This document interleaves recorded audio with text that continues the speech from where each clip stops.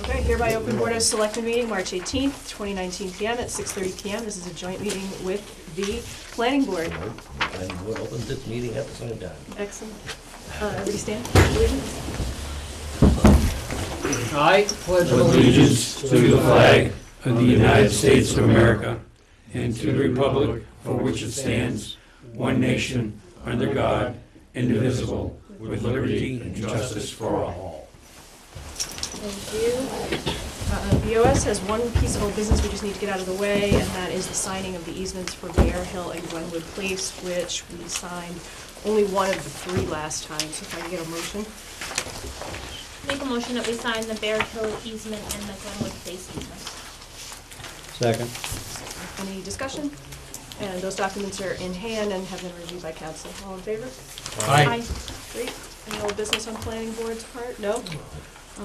So before we hand it over to Jeff, we're going to go straight to the one request for, I know it says appointment on the agenda, but it's more of a public comment, and we will probably reopen public comment at the end, pending our discussion. So now Mr. Blair just walked in. I know we're set up a little differently, so I don't know if you'd like to come down here to speak to us? Wherever you'd like us, you tell me. There you go. Okay. Right up here. Yeah. This is the hot seat. $20 for that. You mean the podium? I'm at the podium, but actually, maybe Peter will give us some sort of signal about where he wants you. I'm sure he wants you somewhere visible. You should Yeah, put the podium He's down yelling at here. me. Can you hear him? well, I think he was involved in the setup. From the podium, the camera can see you better. I think that's all. Oh. it is. Oh, okay. So you're gonna make me stand up the whole time? We're not gonna let you talk that long.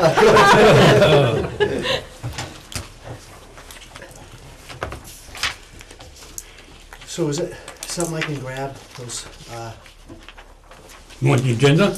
No, he wants the I easements. want, yes. Okay. You can start talking, but we'll have them at the end. We all need to Yeah. sign. We're gonna be passing them down as Oh, you okay. speak. They're like blank forms right now. So, I mean, when I was sitting over at the planning board meeting the other night, Jeff came in and he said that, you know, they wanted to have a hearing, or I don't even know if you call it a hearing, maybe a meeting between the select board and the planning board to talk about a managed growth bylaw.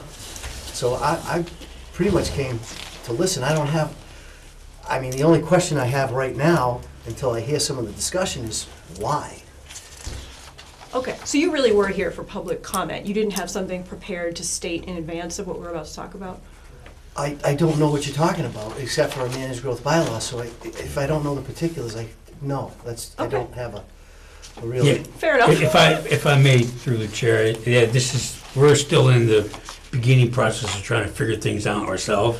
So I think that this joint meeting that planning board was just gonna go over, according to the agenda, the growth management part as part of the growth management committee. Steering committee, Yeah. yeah. So there's been a lot of documents released as of tonight now. Those are available for anybody to review. I think some people have printed copies of them. You can have a copy as well. Jeff's going to kind of take over as the member of the steering committee to kind of go through with our both boards right now what all the options are and what a bylaw might look like. Okay. Yeah, it's just to throw everything in the mix and let's figure it out kind of thing right now, right? So I guess the only question I asked Jeff until I can hear some of this is, what I thought I heard him say the other night at the planning board, and I may have not heard correctly, because it was, there was a lot of words going on, was that the reason for the managed growth bylaw was because of the water and sewer issue. Was that the issue, or is that? Nope. No. It's part of it, but no. Okay, so then I guess I have to listen to what is said before I can. Fair enough. So we'll return to public comment and you can, Okay. yeah? There's nothing else for our board, right? We can move on. Planning, you guys good? Over to Jeff. All right. Well, thank you, Madam Chair. We'd like to thank our brother and sister board, the planning board, for accommodating us on very short notice and coming out for this little meeting here to try to help us with one of the processes along the way with the managed growth steering committee.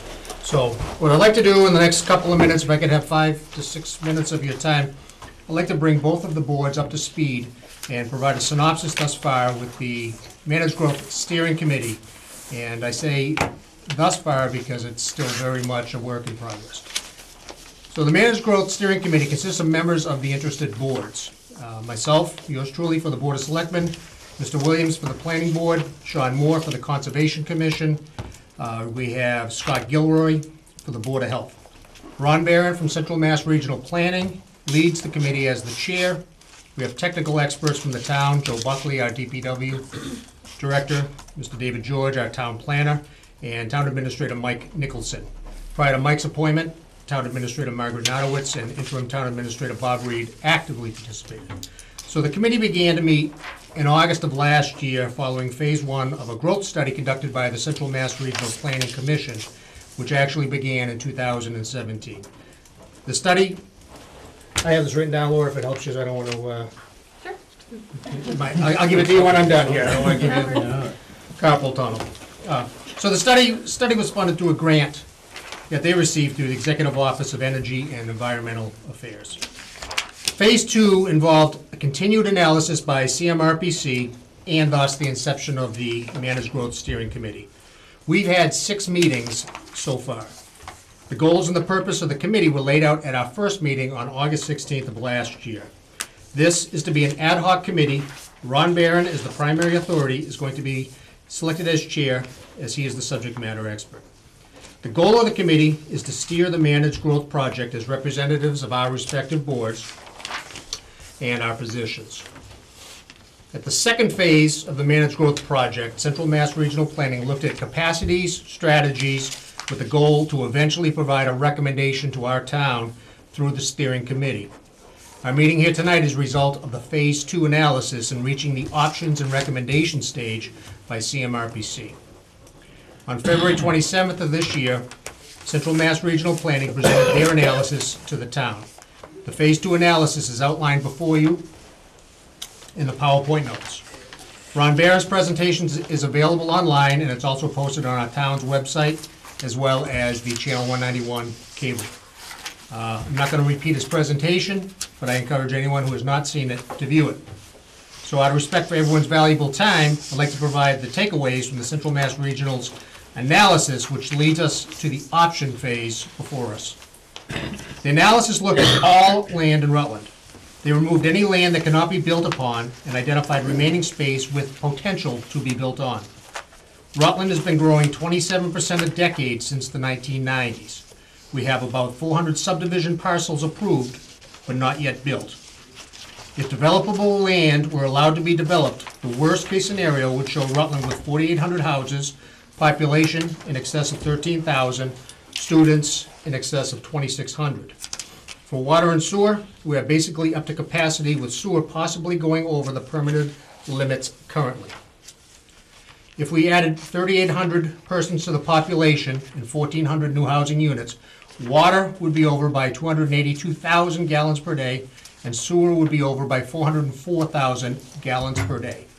If houses within the water and sewer district not currently connected were to connect, the proposed water and sewer district not currently connected were to connect, the town would immediately be over by 48,000 water gallons per day and 44,000 sewer gallons per day.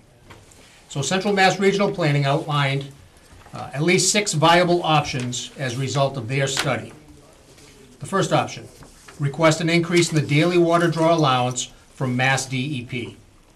Second, request and negotiate an increase in the daily sewer rate with Worcester when the contract comes up for review. Third, tapping other water resources such as the Quabbin Aqueduct. Fourth, enacting a town growth management bylaw. Fifth, establish a water and sewer district. Sixth, enact a downzoning and upzoning bylaw. With the exception of tapping into the aqueduct at this time, the steering committee is in favor of the remaining options, among others. As I mentioned, this is very much a work in progress. Because of the annual town meeting upcoming on May 11th, this presents our only opportunity to pursue the fourth option, being enacting a managed growth bylaw for the upcoming May meeting.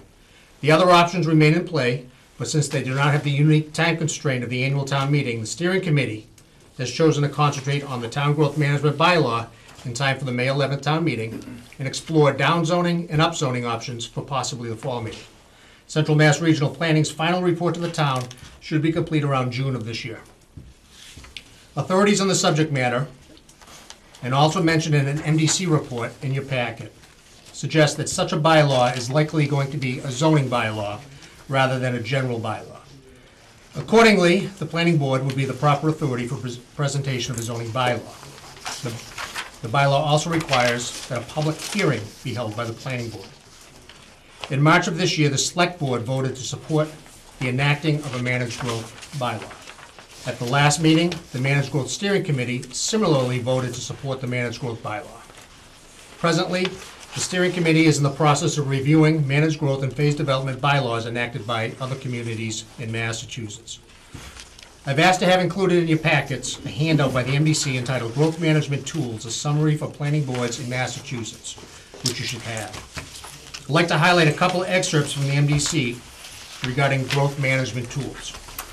It says, the adoption of local comprehensive plans and open space plans are vital steps in any long-term strategy to cope with these challenges.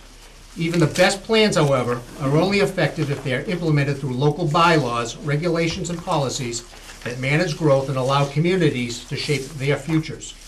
Contrary to common misconception, growth management does not accomplish or attempt to accomplish the end result of stopping growth. Rather, it influences the amount, rate, location, environmental effects, and character of new growth. So the immediate focus before us should be the preparation and presentation of a growth management or phase development bylaw for the town meeting May 11th. Currently, our town planner Dave George and chair of the steering committee Ron Barron from CMRPC, they are collectively drafting the product based upon input from the steering committee and the respective boards. As the steering committee and the board of selectmen have recently done, I respectfully ask that the planning board vote support towards enacting the managed growth or phase development bylaw.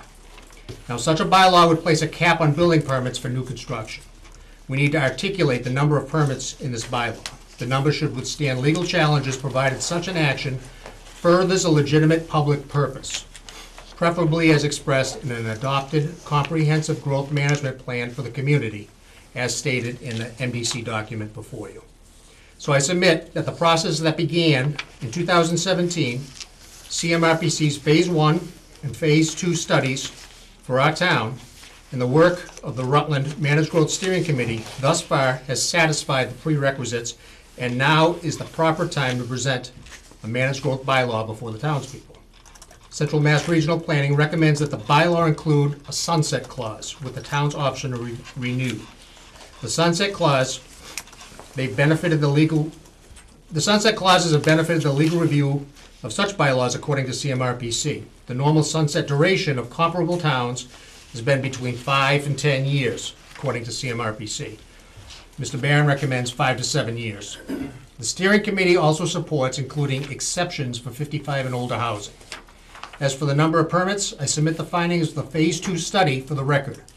I've asked to have those in your packet, as well as these additional statistics recently provided by CMRPC last week. They say, in a review of 1997 to 2018 residential building permits, the town of Rutland has issued an average of 61.5 permits per year. In the past 10 years, the average number of building permits issued were 38 per year. For the past 5 years, the average number was 43 permits per year. Based on recent assessor's data, CMRPC calculated the price points of a house in Rutland to see the rate of return for our town. CMRPC's findings show that if the home is valued for less than $300,000, Rutland lost revenue. If the home is valued above $300,000, there is a positive revenue. 74% of the houses in Rutland are assessed below $300,000. When asked to rank, CMRPC lists the town bylaws of Leicester, Holden, and Douglas as the best models. I've looked them over, and I like the ones similar to the town of Douglas bylaw. Both Douglas and Rutland have near similar populations, 8,400 and 8,900 respectively, and both are around 15 miles outside of Worcester, among other similarities. Douglas has a zoning bylaw. It appears only to apply to subdivision phasing. Douglas has a 1.5-page phase development bylaw, should also be in your packet. It's written in clear terms and has withstood legal review. Their bylaw The bylaw limits the building permits for new construction to 15 permits per year. It allows for special permit relief for senior citizen housing and allows for the issuance of a special permit if the planning board determines that the probable benefits to the community outweigh the probable adverse effects resulting from granting such a permit. I feel that the number 12 to 15 permits per year is a reasonable and justifiable number to cite in the bylaw based upon a comprehensive study by CMRPC. Bylaws such as Douglas sunset after 5 years. I would defer to the CMRPC recommendation of 7 years, but prefer a sunset of maybe 10 years. I've asked to have the phase development plan of Douglas included in your packets, among others which should also be reviewed by both boards. I believe a replication of bylaws similar to Douglas with a 7 or 10-year sunset, not specific to subdevelopment phasing only, would meet our town's needs nicely. So that's basically my summary, my synopsis of where we've been. There's at least 2 other members here of the steering committee. If there's anything that I missed, what do you guys want to add into it? That was pretty thorough. So- I was impressed, thank you. Well, thanks. I also like Sterling. I thought Sterling was pretty decent. What did you like about it, Dick?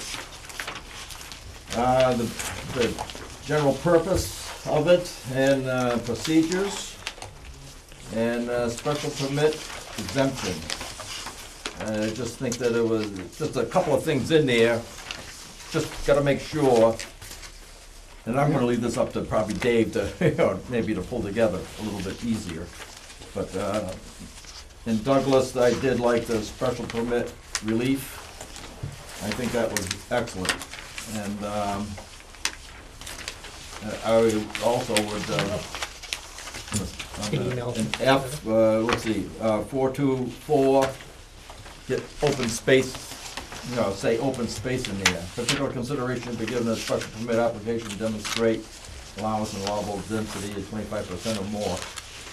I think open space should be recognized in something like that. But that's my feeling. Yeah, we just open discussion, or through you, Sheila? I mean, I think with the 2 boards here, we can probably have a pretty open discussion without recognition. What do you think? Just- Yeah. Disrespect you, the chair. I think that, the coin of phrase, we'll Frankenstein it a little bit. We take the pieces that we like. I like the simplicity of, I think Boylston had a very simplistic written one that was not too confusing. And then pieces that we like, specific to addressing whether it applies to subdevelopments or all new construction. And then what we also have to articulate specifically is the number. What number do we justify? I like using a comparable and not just picking out a number. That's why Douglas really connects a little bit, because it's about the same exact size and situation.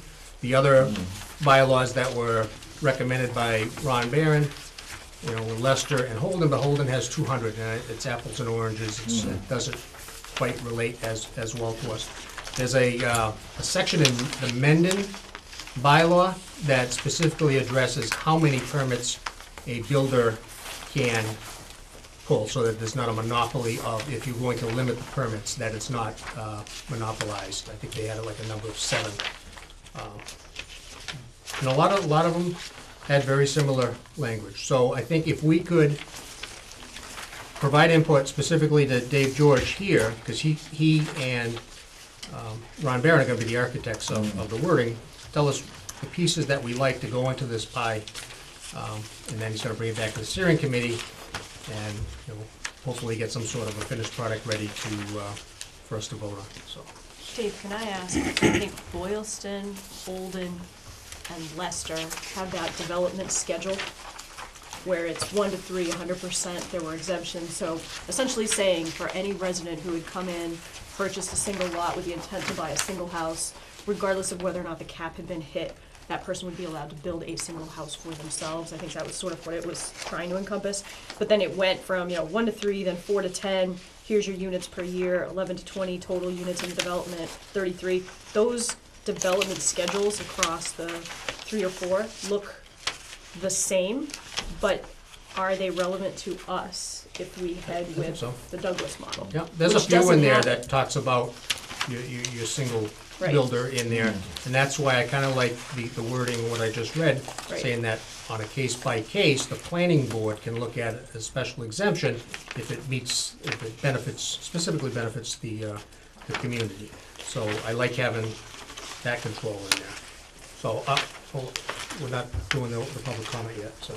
So Boylston has the schedule, Holden has the schedule, Leicester has the schedule. Is that something we need to look at? If they're very similar? Or are we looking at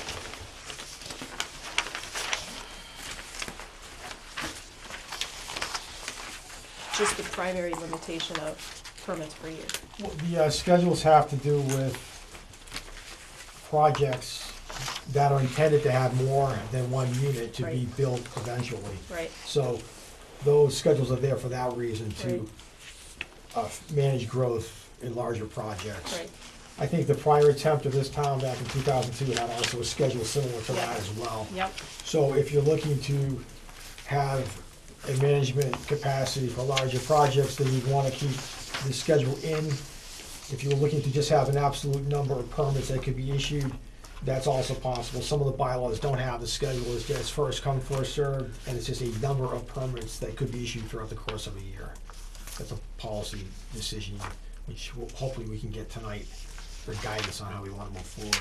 so for the planning, I think this is a question for you. So for the planning board, knowing the history of the size of the developments that have come in front of us, is it fair to say that we need this schedule similar to the one that was on the original managed growth bylaw? I guess there's two things about it. Number one, and again, I'm not sure exactly where I read it, I think it was in our original article.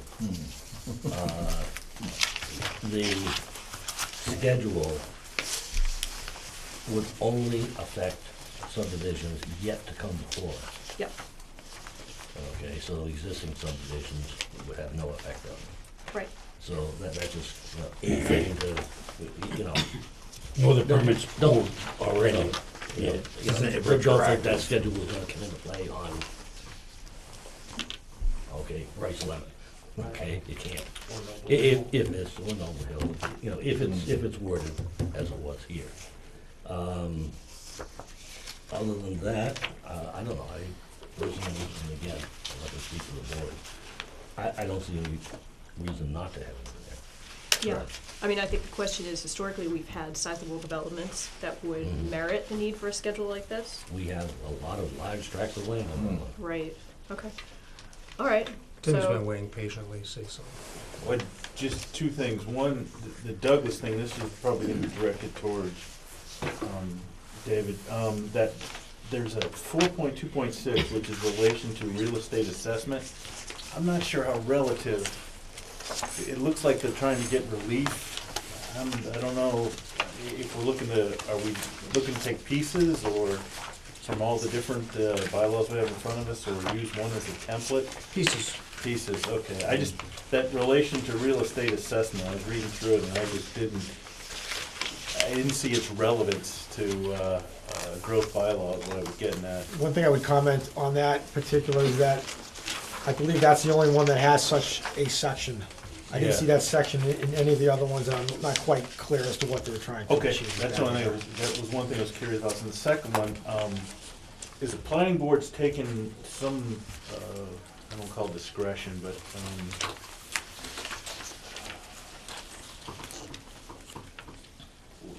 what we've tried to do is with the subdivisions, force the phased issue.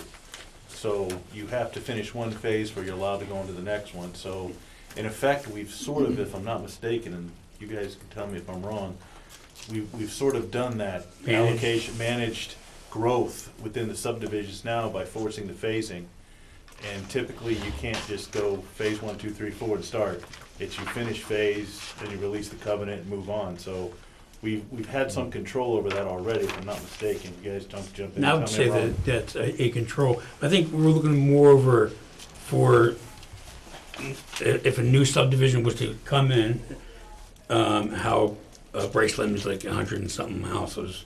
You know, and only, instead of having, you can pull permits for 100 something houses, or we can limit it, you know, only pulling 5 permits for that. Well, not really for the phase, but for that year, how many we're gonna approve for a year. So, like a developer could come in and who would wanna do a subdivision and then snag all the permits up on their part, or do we wanna limit? See, that's my only problem. How are we gonna limit everybody wanting to build something on their property? So, you mean single houses? Single houses. No, I think Whether it's, you know, I know we talk on subdivisions, but we're talking about all growth. Your single Throughout the whole individual, town. I think you put something in there. Yeah, I think there's at least a couple, I think like you said, Dick, at least a couple of the sample bylaws that have that type of wording. I like the idea of replicating already legally reviewed and sufficient past bylaws with the AG's office, as we have a short window before we wanted to do it right. But if you're taking something and you're gonna replicate what's already been reviewed and passes muster, it doesn't delay us a little bit, so we don't have to wait for town council and all those other things. I'm all for using what works. Yeah, you know, that's, It's been approved already. We did that with the marijuana law, so it was Yep. all cut and paste. but I think what's important to you guys, well, first, we're kind of like either a straw poll or otherwise, how does the planning board feel about pursuing the bylaw, such a bylaw? So our board voted to support it, steering committee voted to support it. We want to make sure that it's something that you guys are on board with before we force feed it down your throat. I would have to let each planning board member speak for themselves, Yeah, that's not you advice here. know, on that. And, you know, my own particular feeling is, rather than necessarily supporting or not supporting, my intent is that we get a very, very good bylaw written. So, Okay? That- in other words, that it is something that is legally defensible, that it shows at least some semblance of fairness, And reason why. and can, That's the and biggest can be thing. implemented. So I guess, And has some effect. okay, As a good example, the initial one, and by the way, no one has said anything about the one that we presented 18 years ago. Yeah. we're gonna Which do it. ironically was for 56. I mean, the average has been 61 and a half, And, and the last 5 or 10 years have even been less than that anyway, and so. that's the Interesting. point that I was trying to make, that it has some effect. That number would have really had almost no effect. No, So, you know, that part doesn't work. that's why I like replicating a similar town. Well, like I say, you know, I know I was around, I was a part of writing this, I thought we did a pretty decent job of it. Yep. Well, so, Norm, so So that, I guess I'm kind of curious as to, you know, well, number one, I'd rather start with a template rather than cut and paste. You know, you can cut and paste from a template. And my own personal preference would be take our own. okay. Okay. And modify Start with that, modify it by putting in some of the stuff from Douglas or from wherever, if need be.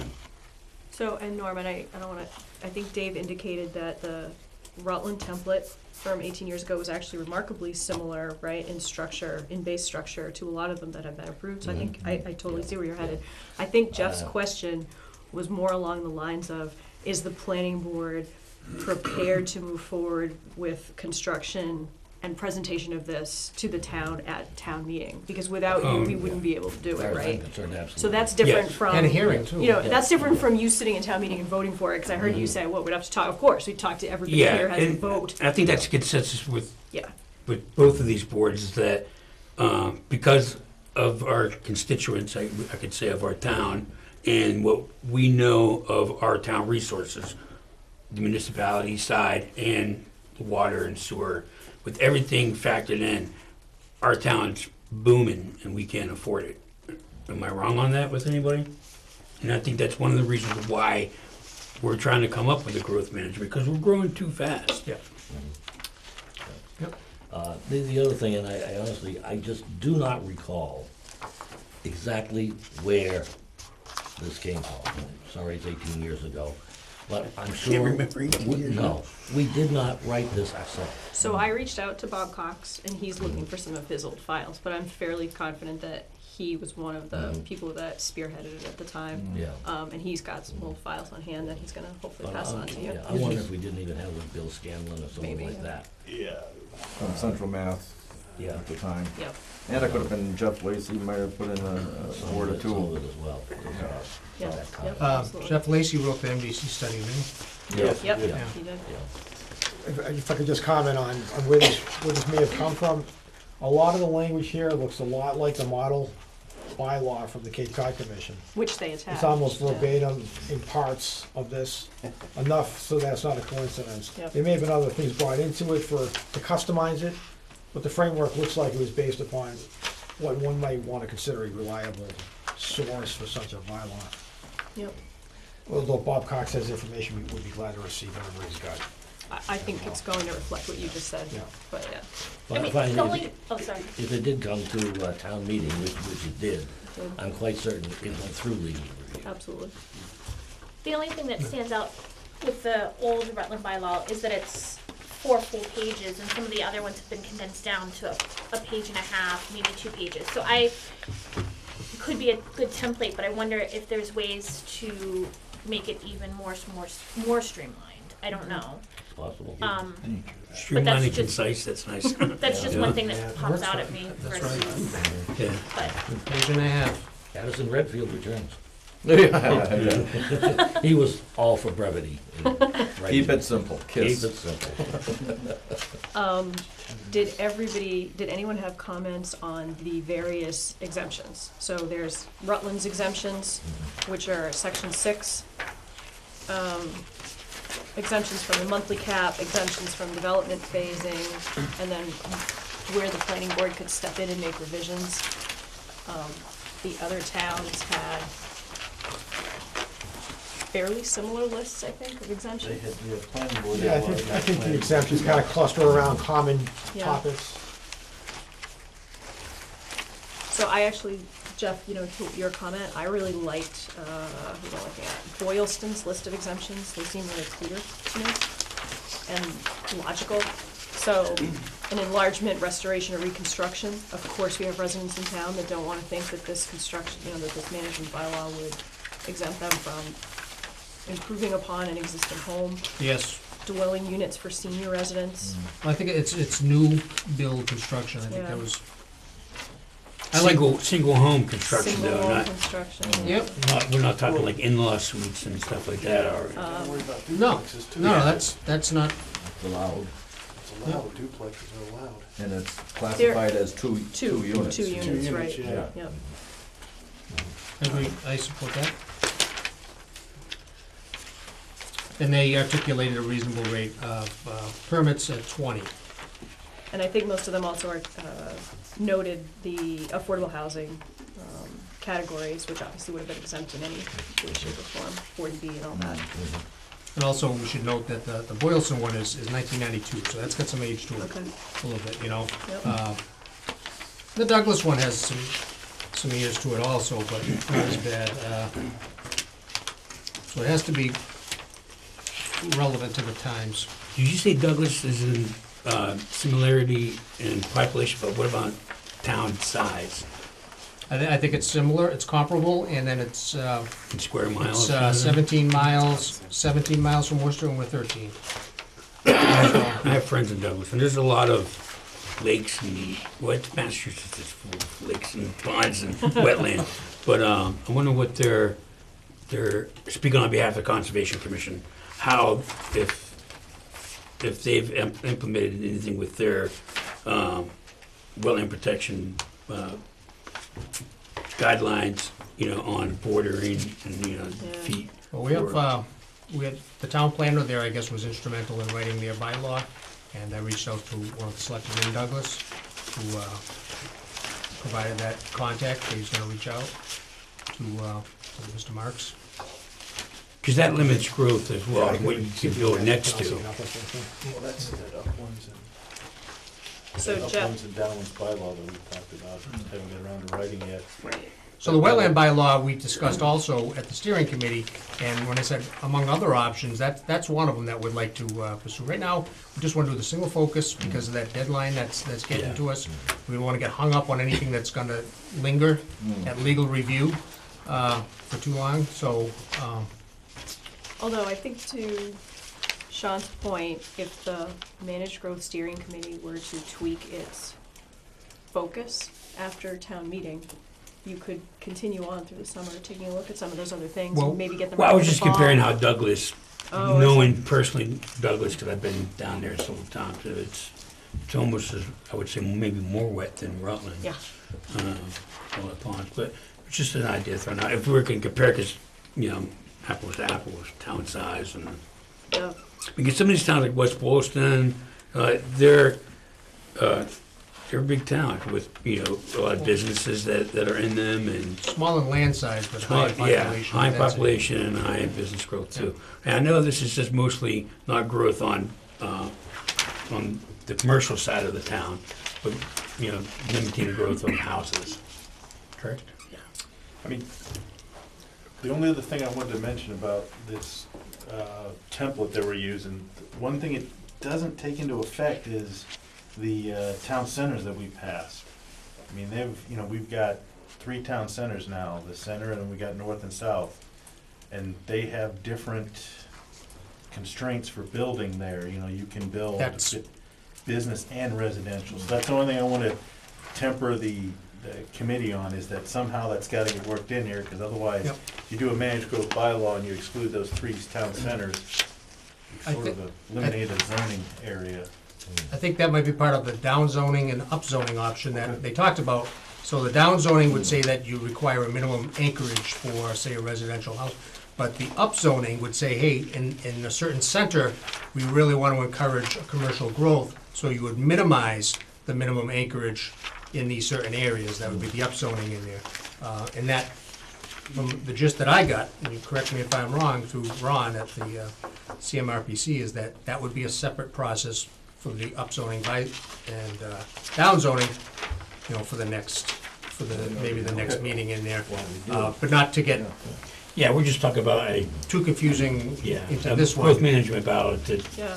Page and a half, limit the amount Well- of dealing with permits. permits, yeah. Well, this actually circles back to exemptions, because I think there was one that would speak to what you were talking about, and then Jeff, to what you're saying, that the one I commented on is a little bit dated. It's interesting that you say that, because Lester's list of exemptions actually doesn't reference 40B, which makes me think that because it's MGL, they might have been told by legal that they, streamline, you don't need to include this is already covered by Oh, 'cause law. it's in the MGL. okay, Yeah, 40. so it's possible that that's an update there, but I think under one of the exemption, and I'll try to find it here, it speaks to what you were talking about, which is that the planning board has a little bit Oh, of that's- leeway. Yeah, that's 7, isn't it, revision to the cap? Okay. We'll review the cap for reasonable community pace. Oh, it's every 5 years. Can you think of something, Dave, that will structure this where town center, 6.2. I'm not sure how that would work, because it's interesting. I mean, I think Rutland's was maybe the only one that had the example of cap on individual applicants. And this question came up really early, which is, well, if we're putting a cap on, what's going to prevent somebody from walking in on January 1st and taking up all the building permits for the year? Right. That Mendon has that. 5.5. So you look at the menu, Yep, Mendon and 5.5, ours have it, and I'm wondering if there's a similar exemption. I think in some of these cases, in some of these bylaws that have been circulated for the review, some have a special permit mechanism, so in appropriate instance, a special permit may be granted from the cap. So if Okay. there's some certain activity in the desirable high-density area, then that could be reviewed as a special permit situation, or as an exemption if it could be carefully tailored. Okay. So I guess we'll be looking, on the lookout for that type of exemption. Otherwise, the likelihood of that kind of development happening to affect these districts may not be great. If that's the case, then perhaps it's for another day, with another go-around with the Growth Management Committee working further on other things like up and down zoning. that's the sense that I got in there. So we could be working on 2 bylaws. I like the wetland bylaw also. And the advantage that we still have is that this is funded through grant right? So the money still exists, that we still have the services of CMRPC throughout the needs of the town in there. So that will continue through summer and right up to the fall meeting for sure, so. And the other options in there, the water sewer district, that's something that we can do as an ongoing for sure. Yeah. Is it fair to say your concern was just to make sure that mixed-use development didn't get stymied? Is that- Yeah, because it seems like and you guys can again tell me if I'm wrong, we're not really getting mixed use. No. The town center is getting apartments and duplexes and stuff like that, so. Yeah. The best laid plans of mice and men just seem to have not worked out, and I think it relegates itself to the lack of business. So we wanna Just upzone not and make it- conducive. Yeah, what's happening is we're getting condensed building in those zones is what I'm saying, and maybe I'm wrong, but that's what seems to be Yep. the solution. And when we Makes- put this bylaw together, we didn't intend that, but that's the result of it. I still think we need to find a way to preserve that concept. I would hate to think someone comes in with a plan, you know, for 20,000 square feet of retail space on the first floor, and then apartments above, and say, oh, no, you can't have the building permits for the apartments above. It's a good think point. that's a special I've permit. never thought about that, because we're trying to limit the Well, population growth really in the town with this growth management. that's what the clause is, the planning board has the Yep. final say in there, Right, and yeah, special the benefit permit. to the town. Special permits can still be Yeah. done on a case by case. It's not because, hey, this is, you know, I really need I'm just saying, off in it 20. needs to be a provision, I think. Jeff, I got one more. The other question that I'm not sure of is, how does this bylaw affect the RDIC? Does that take, because they seem to be their own little entity, do they have authority to Norm's point, put in a 20,000 square foot Kmart, and I know that's not gonna exist, and 25 apartments or 40 condos above it? The That's my- RDIC's master plan pretty specifically notes that it's not very interested in residential development, so I think. Except for like whatever Christopher's house was. Right. Oh, I'm fine with that, Yeah. but it was one of those things that plans change, so. Yeah, and I did reach out to Mike Sullivan, we should absolutely pull him in for the next one, but of Okay. course, he's got all the historical knowledge from working with you all too, so. It was a question, does this bylaw have teeth to be able to handle the RDIC is what I guess I'm getting at. I think as long as you include a provision in there that the planning board is the authority over issuing of a special permit on a case by case, if it benefits the town. I don't think we have Yeah, authority the over RDIC. RDI, yeah, we don't think we do. The RDIC is their own Right. little entity. Well, the other thing is that with the sunset Wow. clause, it's subject to review Sort at of. any time. Sort of. Well, If the yeah. town changes, the structure of the town changes at any time, it can always be brought back up to, and it would sunset Yeah. for that reason too. I think it would be, Adjust I it. think it would be easy to one-line exempt the HPDD, right? There you go. I'm fine with that. I There you go. was either looking for teeth or exemptions. Under or something exemptions, like that. comma, Yeah. the Heights HPPD. Plan Development District, Okay. yeah. I was gonna say, if my initial thought was that was just have if that's the case, have the RDIC be the petitioner for the planning, to come before the planning board. But if we exempt the HPDD, HPDD, that also works and accomplishes the same thing. I like it. okay. If- I guess we can. I'm just thinking right now about the solar facility on the Heights property. Yeah. At least from what I'm understanding, yes, it has to go through their approval process, but it also has to go through The town, planning board. That is correct. Yep. Yeah. So, it's early days. so, Oh, I see, you're saying to this, wouldn't it be the The reverse? same process for that. Yeah. You know, we're probably asking ourselves questions that we can't answer, right? That- Because that we just, one I it's have- just I a have no hurdle answer we to. haven't hit Yeah, yet. I'd rather get RDIC and at least a representative Yeah. for someone that we could. If I may, though, when you talked about one of the reasons that I'm getting that we're doing this whole thing is because the town's growing so fast, and we want to kind of catch up to it. One of the reasons was that it sounded like to me that when you stated that the amount that the houses were costing right now, that the town was losing money because of the tax revenue, I guess, that they pull in, yeah. So are we gonna, if you're gonna allow, are you gonna limit permits if someone wants to build a house that's gonna cost $500,000-600,000? See, I feel like there's gonna be a limit. We are wanting to limit the amount of people, but we only do that because the town can't afford, to grow so fast. I mean, like, with the police and with all the functions that population draws from the town, I didn't see, of all the bylaws that we sampled, I didn't see anything that went into the weeds of the type of house you're going to build, or the price of the house, the price point in there. No, I don't think you can. Well, I just think that it's something I don't think- we yeah, need just- to justify as well, why are we, And every that's- aspect on why That's for we the are planning board creating to this. discuss. You know what, I think he used that to speak to statistical data, and it's something that we've heard over and over and over, which is new growth was going to make us more money, and what we've seen statistically, had- and those numbers bore it out, was that in point of fact, complete residential growth ends up costing a community more in overall public municipal services. So And- I think I'm that's, just- that's yeah, both. I'm just a little bit curious, and, I don't wanna let you believe I'm taking the wrong side of this, but, you gave some figures on the value of a house at different stages, and at Yes. one point you said it did actually pay for itself.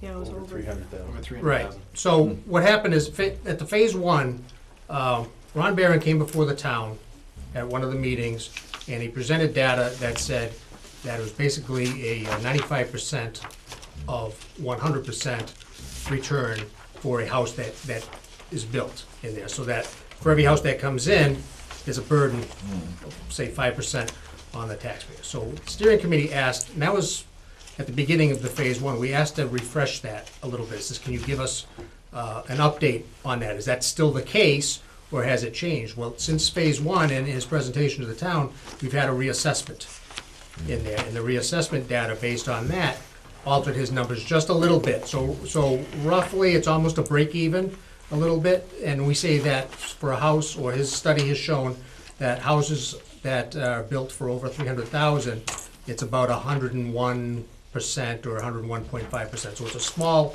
percentage, but it's just a little bit over tipping the scale.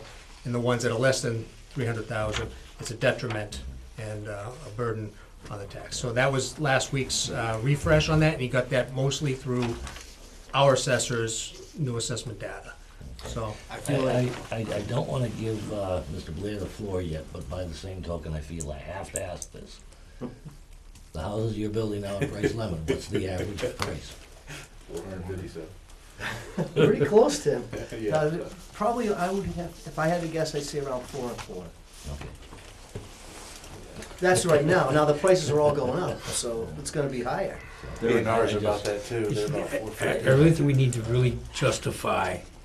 on, I'm not saying that's a I mean, this is, justification. we're I all in just want conversation clarification. here, so it's, That's all. No, I think the fact that it's getting questioned tonight is fair, because it'll get questioned and completely through that process. yeah. The statistical data heard, you hear one thing, oh, so wait a minute, if you build really fancy luxury homes, you mean we'll make more money?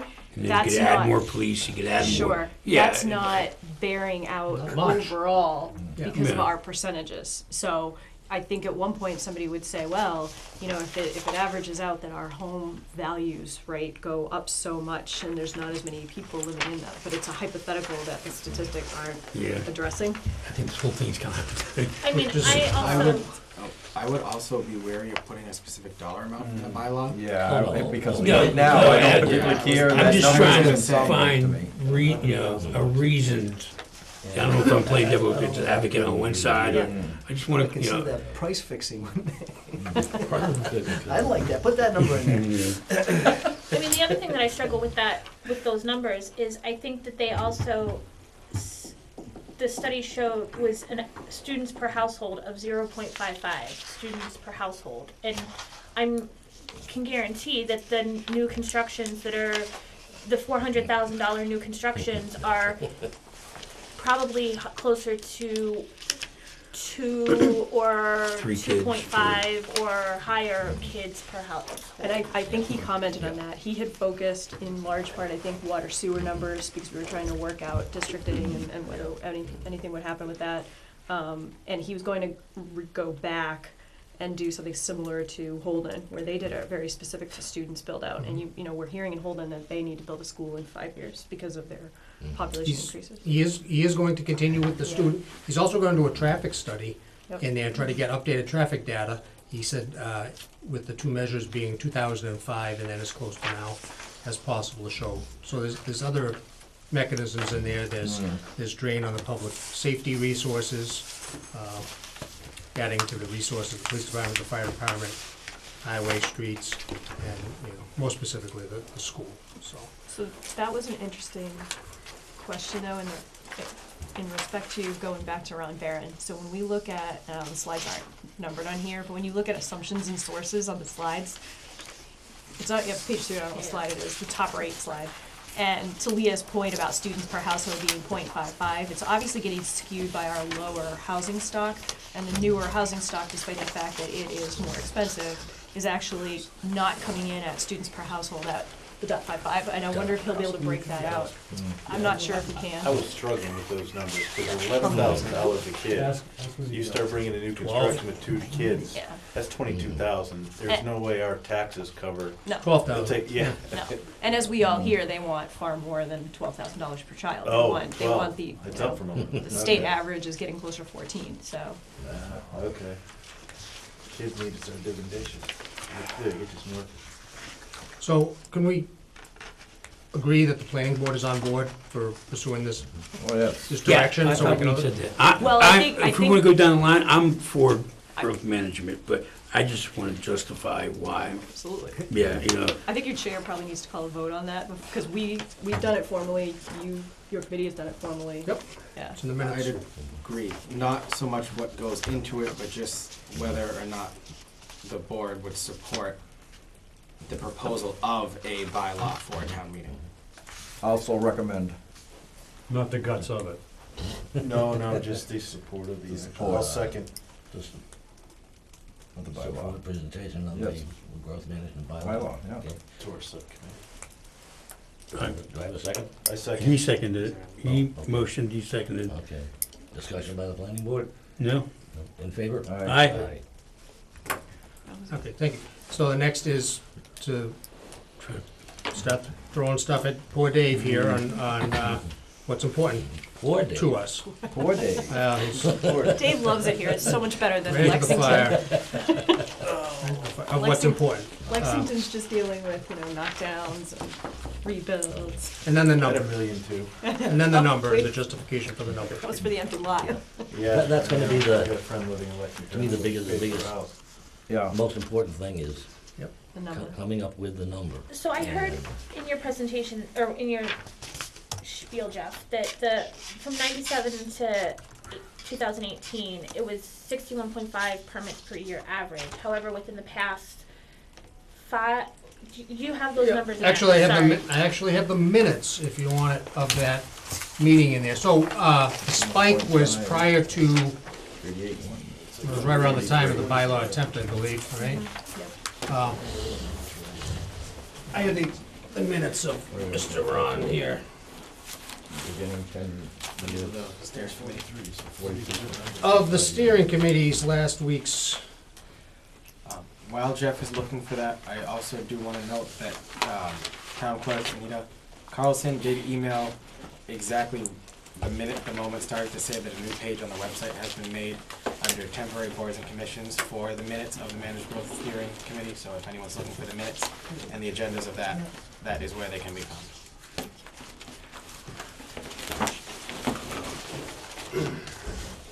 So while Jeff's looking, the numbers on the packet that we got, Blackstone 10, Boylston 20, Douglas 15, Holden 224 months, Leicester 124 months, Mendon 39 per calendar year, Upton 44 in 2 years, and Sterling 30 per year for 15 years. And I think we noted that a few of those had that development schedule, which Rutland showed as well. I'm wondering if we need to go back with building permits farther than we would have, because, of course, Rutland had an unprecedented, state-noted building boom. Those numbers would skew our average no matter what. So I think if we take a longer look than maybe a typical town would, we're gonna get closer to what the average should be for a town our size, if that makes sense. Or we could relate it and do some sort of percentile population. There was a couple that had like a point thing, a points system in there. It got a little bit confusing for my brain. That was for granting what permits to grant, I think. Yeah, based on this. I'm a simple guy. Well, I think when we're looking at comparables, right, and you're looking at that 10-year average or whatever, there are peak years that are skewing our averages, right? That's- And those might want to be, That's right. And he threw out a little pie chart on that. I'm just gonna say, I mean, I think we probably wanna go back to the CMRPC to see if they can help us with okay, an approach. yep. They have, from their experience working with these types of bylaws with other communities, to see if they have an approach that they would suggest. Yeah. That would be a rational approach. So he does have that. did this study here. I didn't bring it up here because That's it's the confusing in cost. itself, but it show, it's just a cost revenue ratio of a single family house. Yep. But, you know, again, you have to take the timing and perspective. Some of these bylaws with the higher numbers might have been looking for more of a growth. Right now, it's an ebb and a flow, and what we wanna do is put a little slowdown in there so that we can absorb a little bit, like a Level it out a whiplash, little level bit. it out, whiplash, let the kids grow up and through. That's why I like the 10 years, Yep. the 10-year sunset in there. And I have no problem with the sunset in there. That forces a review to make sure we reassess. So, but Ron recommends based on his study 7. Whatever. 7? 7 years. Oh, So- 7 years. Yeah. So to give to Ron, what factors would we be looking at to come up with a logical number of building permits? What do we want to, I'm, Yeah, I have this copy of this. I guess Maybe we'll copy it. we're looking, Did you see it? we're looking to Rutland's future. Why base it on the past? Yeah, exactly, that's what I was thinking. Throw it out we're there, gonna have to Norm. base it on something, but okay. Yeah, well, no, I know, we do have to base it on something, but that just almost seems like a contradiction to me, Put a number on the table. you know? What do you wanna build out to? An average, Yeah. I think maybe an average of the last year's building permits. If you wanna Well, go that's what some of them did. and it- 67 you see, we've been averaging 67 a year for the past, since 2000, right? I'll say, So- I'll say 35. Okay, Yeah, I well, was gonna go 40. That's so 50%. the issue we have, to Norm's point, at looking at our history, we could pull building permits for 30 years, right? And the issue we have with our history is that in The the boom. absence of Yeah. any structure that was constraining the building permits, we had a huge boom that was market-driven, and we had a slowdown that was market-driven. And so what do we look to try to figure out, okay, so in our huge boom, market-driven at the beginning of it, the town was rolling in free cash, right? And then at the end of it, the boom was still happening. The town was no longer rolling in free cash because Yep. that new growth cost us more in infrastructure than we were taking in. So where was that point where we can absorb, so maybe to your point about the future, to all of you, right? What's that point, that perfect point where we can absorb across infrastructure, right? Public safety, DPW, the whole 9 yards, education, right? And not have it adversely affect our existing taxpayers. And that's where I hope and Ron would come in to this He's whole. trying. He's trying, but I think it's bigger than what he is biting off myself. You said there was 4,000 houses that could be built out. To Norm's point, if you did 35 or 40 in 10 years, that's 400 houses. That's 10% of the dent in 10 years. That's not a significant dent in a 4,000 build out in 10 years. That seems really small to me, and I'm okay with that. I'm just saying that. With all due respect, so the initial numbers that are thrown out there, 35 and 40. If we do 40, that's 2 over the average of the last 10 years anyways. So that's not any dent. In fact, that's a benefit of 2 extra permits a year based on their study. So from the minutes of last week, the review of 97 to 2018 on residential building permits, the town of Rutland specifically has issued an average of 61.5 per year, but in the past 10 years, the average building permits issued were 38 per year. For the past 5 years, the average was 43 permits per year. So if you wanted to make a bite, if you will, 35, 40 is comparable to the status quo now. And it gets back to what the original Rutland permit was of a cap of 60, if we were averaging 61 and a half at that time. Yeah, I think it needs to be based on the comparables that we found. Douglas is comparable, Boylston is definitely comparable to us. Boylston was 20, Douglas was 15. If I may, again, did you throw out a number on how many permits are currently active in the town right now? Up to 400. That are currently going on.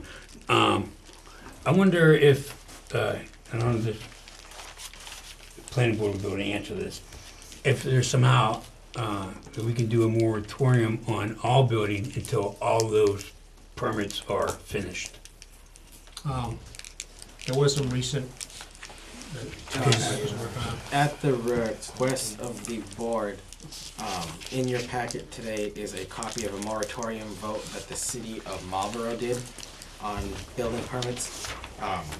Moratorium votes are a lot shorter in timeline than if it was a sunset clause in bylaw. 2 to 3 years.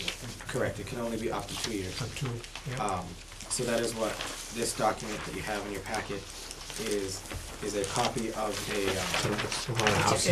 It's like a timeout until you can get to town meeting, but we're ready for town meeting. We've Yeah. done the study, it says there has to be a comprehensive plan.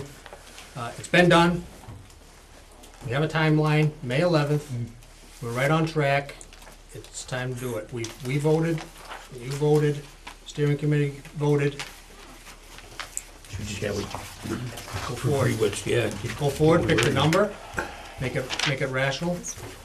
Do you guys wanna vote on a number Before you now? vote on a number, I don't think you can sit and just make a random number. I think you have to base that number on the economics. Now, how you get the economics to make that number, I'm not quite sure, but you have to base it on economics. You can't just base it on, Yeah, all what right, we want. 35 sounds good. Yeah. I think most all of them have been based on the review of permits issued in the past. So that's why he gave those numbers. Last 5 years was But 43. that's not basing it on economics, it's basing it on past history. But past history was directly affected by economics. There is no reason we would have But- had a building boom and then a building And- slag. But at the same time, if you look at, Oh, if you look at the documents there, they say that the houses over 300,000 basically pay for themselves. But the last comment at the bottom says, those houses generate more kids, so it actually downgrades that opinion. Yep. If you look at He the said in last the end, line. it's basically a balance, Yeah. a wash. So. It shouldn't be the source of our financial woes, is the takeaway, right? Adding more houses is not going to help us with the $500,000 burden that the school wants this year. You know, it's.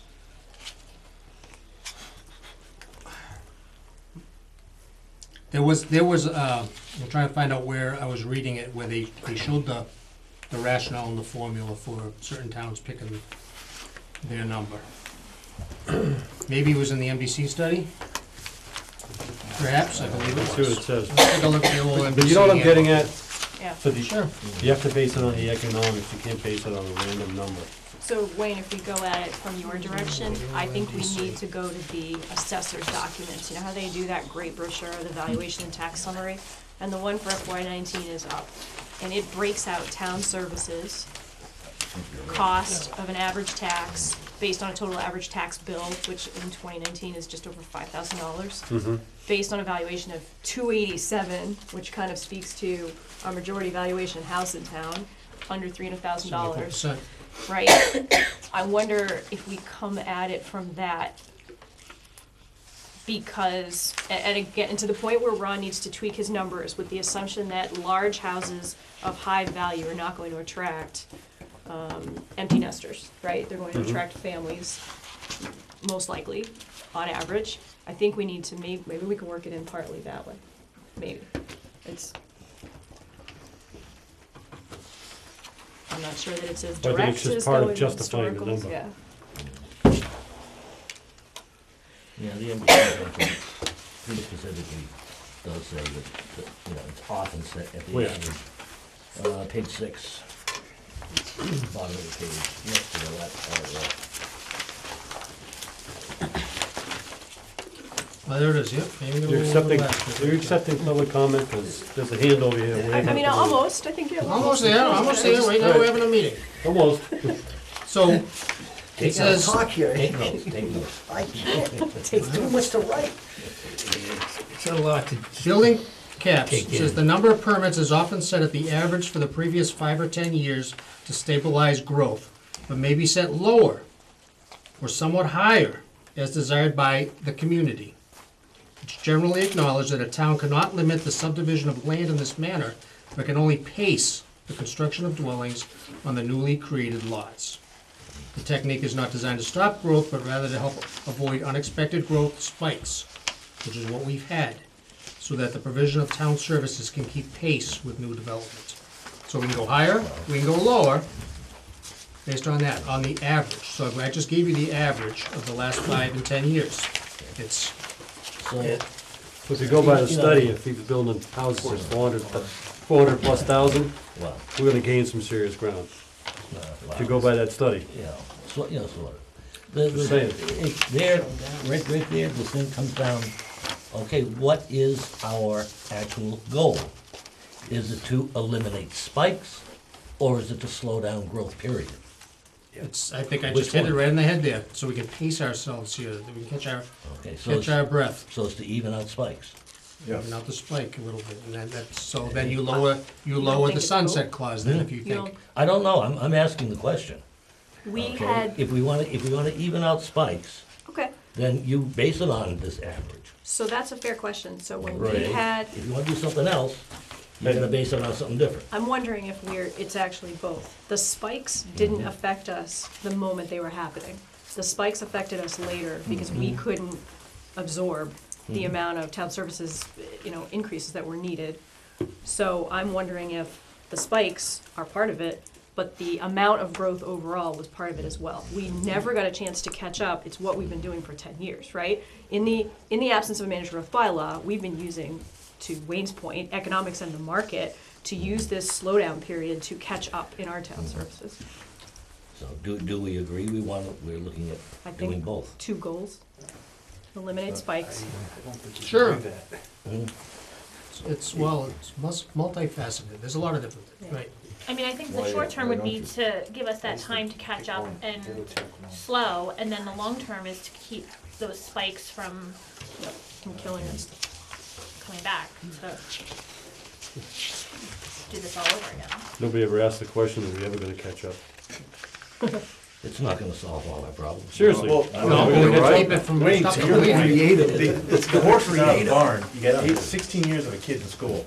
I mean, it started 10 years ago. I don't see how catch-up is even, it's to the point of what we're Norm was getting saying, at. you gotta spike, you gotta stop the spikes. It's all you can do at this It may point. help some, but it's not gonna solve. Yeah, that's it, that's what I get at. But you know what, is it fair to say across both of our boards, nobody can, or I would think wants to, stop development. At some point, regardless of what any of us do, this town will be built out. It's really just a question of how fast it happens and how painful it is as it happens. And it's been really, really painful because it was too fast. But I mean, again, you look at 128 Belt, they don't have our problems. They have rebuild problems. The town of Concord has, I don't even know how many pages worth of regulations regarding a reconstruction, rebuild. tear down reconstruction, and all the additional charges you have, and all the, that's their deal. There's no land left. Belmont even has the same problem. Yeah, so our problems someday maybe will be Concord problems, but for right now they're growth management problems. That won't be a- Right, it's a different type of housing market. Out further east, the build-out rate is much higher than it is here. So the way to capture new growth is through the tear down and rebuild model. But that's not what's happening, that's the different economic and building climate than what's happening here. Can we leave here tonight with a consensus at least of the number that we would like to steer towards, knowing that the average is 38? The first number that came out was 3 permits less, and then the second one was 2 permits more. Mine is, what? Half. Not even, yeah. Anybody else have any numbers they wanna, I got tons of numbers. I'll stick with mine. What was yours? Norm, I could easily 20 agree with less. yours, just, 35 to 40 is the number I kept in my mind. 3540 is the same as what we are. Then we can close without moving forward, it's the same. The same as the past 5-year average. Yep. 5 But years is the average what our problem is, or is it still because of the spikes? See, that's what I agree with Wayne. What, Jeff, do you have that information? What was our low? What was our nadir? What word do I? Like the low was the last 10 years, so the last 5 years was 43, the last 10 years was 38. And prior to that would obviously been a Right. spike. But do we have a low point? Do we have a, That low individual point single seems to have low started year. at the beginning of the recession. So Yeah, that was- 2008, 2008. so we going back 10 and how many years. was that? I don't have that down. Okay. Yeah, he didn't give it. But the average was 61 and a half per year, so if you look at 97, 07, the last 20 years, 61 and a half permits a year. Throw out the other two numbers if you don't want to. I just don't think, the status quo was 38, right? So It sounds like we're somewhere between 20 and 40. Is that fair? I think Is that what I'm hearing? Boylston's was 20, right? Boylston Douglas is Seven 20, top. yeah. Douglas is Blackstone's, 15. 15 houses? yep. I thought we agreed that we want to have some bite. Sterling is 30 for the next 15 years. No, didn't that expire? It expired in 2013, if I remember Sterling. Yeah, I Did don't they know. renew it? I'm not sure. That's a That's good my question. question, because Yeah. it was enacted in 97, and it expired in 2013. I don't, but it did have in their clause to, they can't extend it. I just don't know if it has been extended. Yeah, we can try to look it up. They look like they're working on their master plan now, so it might be something they're revisiting. And you guys live with 20? Well, the reason I I can bring live up, with 15. I mean, I like 15 with control by the just gotta see planning how board. much would that hold up. Go for your special permits How on fair is case that? by case. Well, here's something to think about. When we set this number, we need to remember that that schedule allows for individual construction. So 15 might actually turn into 26 because you're gonna have some individual house lots getting built. but at the same time, you're gonna have to go to the town meeting, and you're gonna have to justify the number that you put Yeah. out. Yep. And you have, I know A&R how are you gonna doesn't articulate hear that number? is, That's, part of it. it goes back to my question about basing it on economics, because that's what people are gonna look at. Capitalism, that's the. They're not gonna look at, well, we should keep it at 15. They're gonna say, why 15? Why not 20? So You Wayne, know what I'm saying? I'll be honest, you know how we go into town meeting and there's always been a sort of assumption that there are people that are gonna vote one way for one part of the budget regardless, Regardless. and one way for, I think that's what we're gonna have. No matter what number that gets put out there, the people who are gonna vote for it probably wanted it lower, and the people who are gonna vote against it wanted it higher, or not at all. And there's probably no meeting in the middle. Half of the 5-year average is 19. Half of the 5-year average, okay. Here's your rationale. I'll be okay with 19. Okay. If you want to take it to Why 19? 2E. With full control by the planning board for case by case. And a sunset clause. You can lower the sunset clause if you can make it a 3-year bylaw if you felt that strong that you wanted to reassess it then, but Well, the average is 5 to 10. well, here's the thing. Moving forward, we're looking at having enough information that David can draft for us a pretty comprehensive first run at this. And then we're gonna have to go to a public hearing anyway. So we're gonna get a lot of feedback on this number. I think the question is, where is our starting point? Is our starting point high and you get feedback that it's too high? Is the starting point low and you get feedback that it's too low? There's probably some happy medium, but either way, we're gonna get comments back. Oh, yeah. If I may, who is the bylaw subcommittee going to be involved? Okay. I may, Well, No, it's zoning. yeah. Which That's is zone, which zoning. is zoning. Zoning. Yeah. no, Not- it's not just- the- Okay. two guys. Yeah, all you. Peter is That's what here we signed up for. as a rep from the bylaw committee, but they specifically say in their charge not to touch any of the zoning bylaws, which this would be. So- Yeah, this is, I would say this is straight zoning. We asked to have them as invited as a courtesy. anytime. Anytime. We have to get our item 6 fired up. So, did I hear a number? Did you hear a number? Tonight's. Not particularly. Yeah. You know, I don't think we could, I mean. No. Yeah. I say, I'm not I wouldn't. Well, no, and again, tonight. it's not set in stone tonight. I personally don't like a number like 20. However, and I'll go right back to what I said way back when.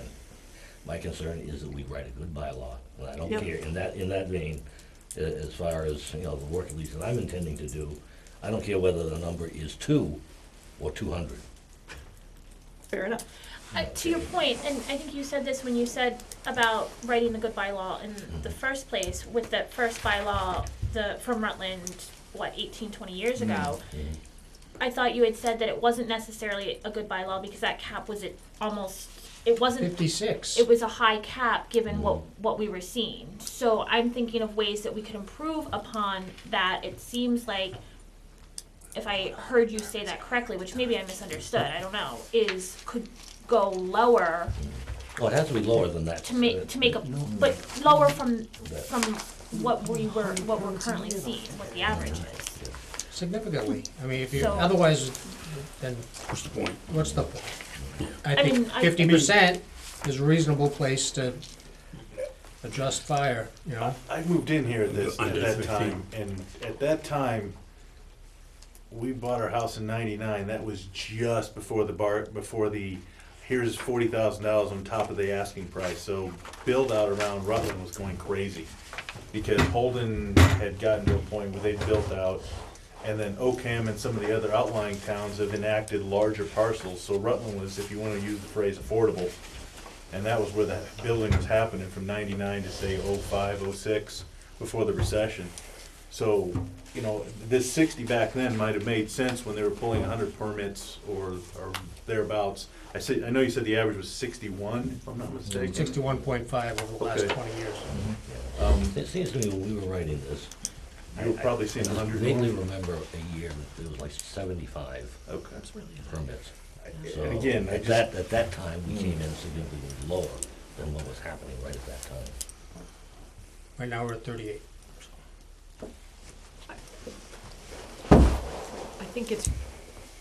I think it's fairly clear, looking back, that the town could not functionally 43, stand correct. absorb the number of building permits we were approving at the rate those houses were being finished and sold.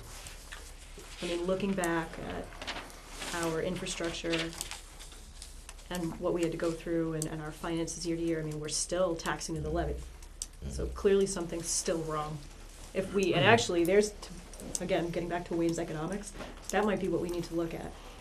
When was it that we were under the levy with some room, not taxing people to the limit, and still able to function and provide the services at the level people wanted? Early 2000s.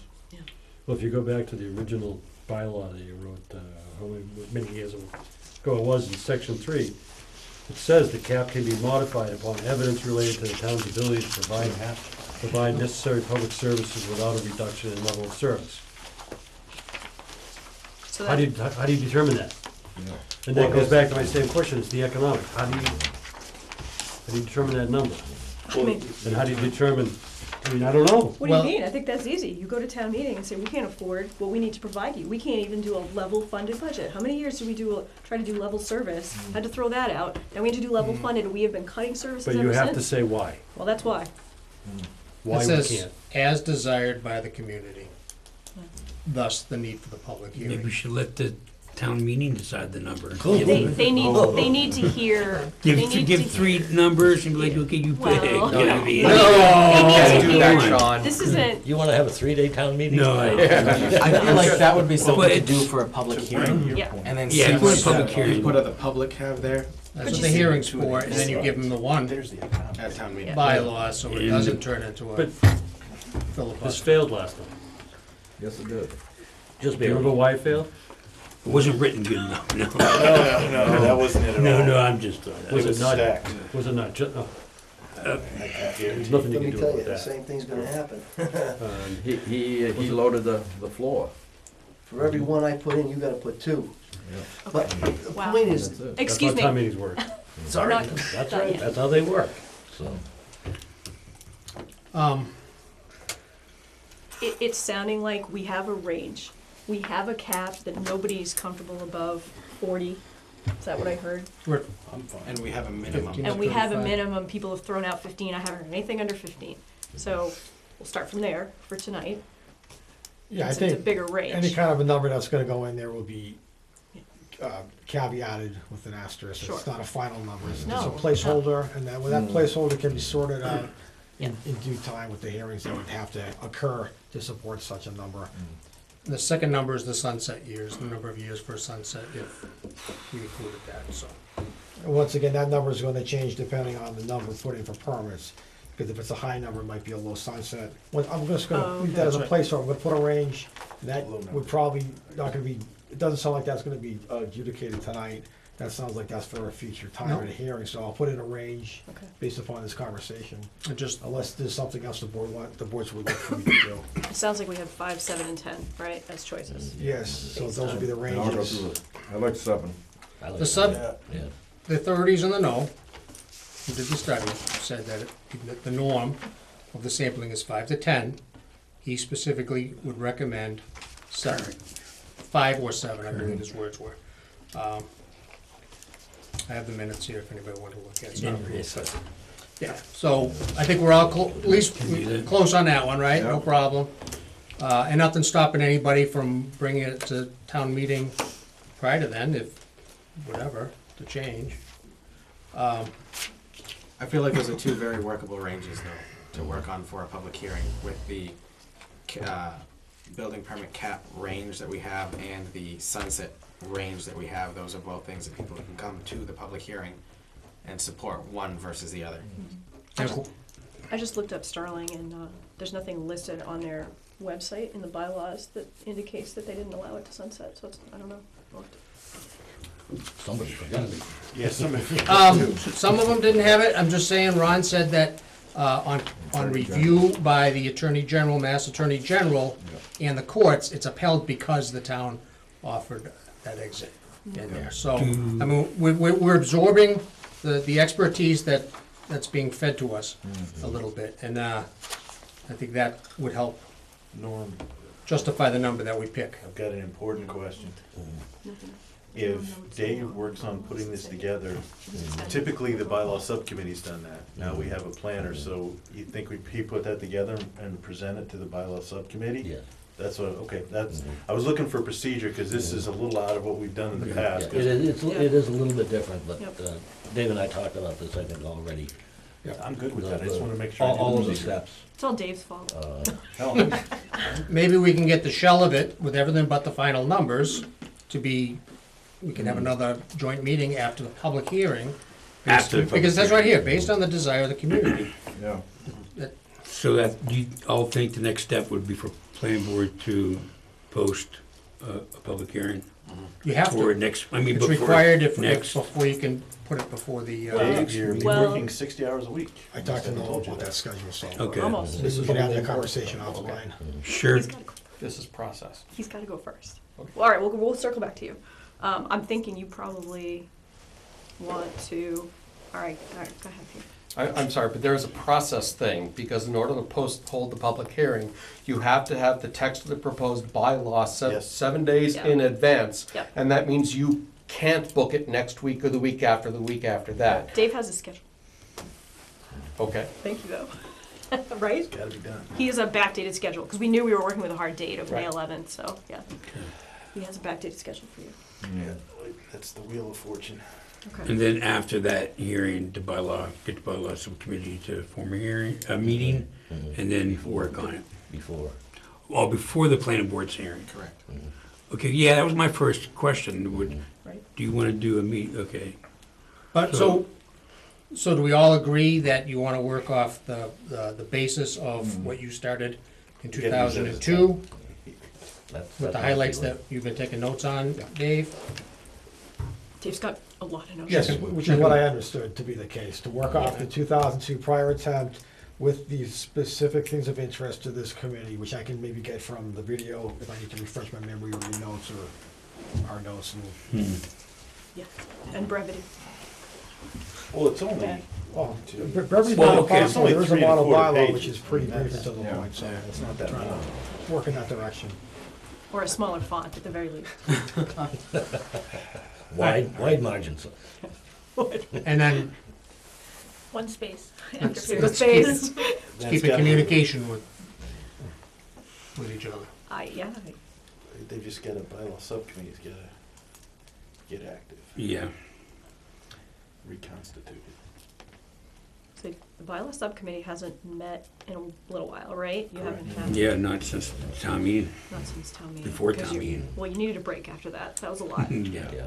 This Okay. is gonna be a lot also. Bonnie Bessie emailed me the other day, when we're gonna get started again. Yeah. Here you- Now you got something to tell him? Tomorrow, Dick? Do you think we can get a bylaw meeting on the 8th? You're gonna have to get it, I mean, if. Well, we Dave have can tell growth you it's Wheel of management next Fortune. Wednesday, and then we have planning board, I'm just looking at, Well, it sounds like maybe Dave has a schedule or an Yeah. idea of a schedule, and I Mhm. thought he was gonna have a draft, Yeah, Dave, To Dave send and Ron to- have gotta put the Yeah. stuff together first. Okay. Yeah, so, what would you like to do for growth management next week? Is it next week? On the 27th? 27th, yeah. I think we gotta give Dave some leash here. Let him connect with Ron, get together the crux of it, and then present it back to the steering committee. We can jostle it a little bit, report to our respective boards as we continue to meet, put it on everyone's agenda, moving forward between now and town meeting. Work towards getting the finalized product. As we get that, as soon as possible, 7 days before we can get our hearing, right? Mhm. And then we throw it, well, then we Think you put can it have an into outline the, for us into the by warrant. 27th? Well, I was hoping to have a good working draft based upon all this feedback tonight, working off the template from 2002. you're gonna have it tonight? That's fantastic. Yes, you have a computer right there. Right? I Yeah, have two I- computers, one for each hand. Yeah, So I'm hoping to have a good working draft for next week, which would then be, well, as we talked about with our scheduling today, Mhm. involving the bylaw subcommittee, or the planning board's bylaw subcommittee, and so forth and so on, so. And we went out, I mean, this year we discussed it, we wanted to have full-time professional town planner. We've got a full-time professional town Yeah. administrator. You guys been doing Sometimes you pretty gotta well. let, you gotta let them do what they do, you know, without too much meddling, so so. I don't want anybody to think we're finishing up, I mean, because we sort of are, but we have public comment. Are we ready Yeah. for public comment? Sure. And do you had a process point, right? That was it. I actually have one other point, but I'll Okay, wait but my no, turn he if you has like. to go first.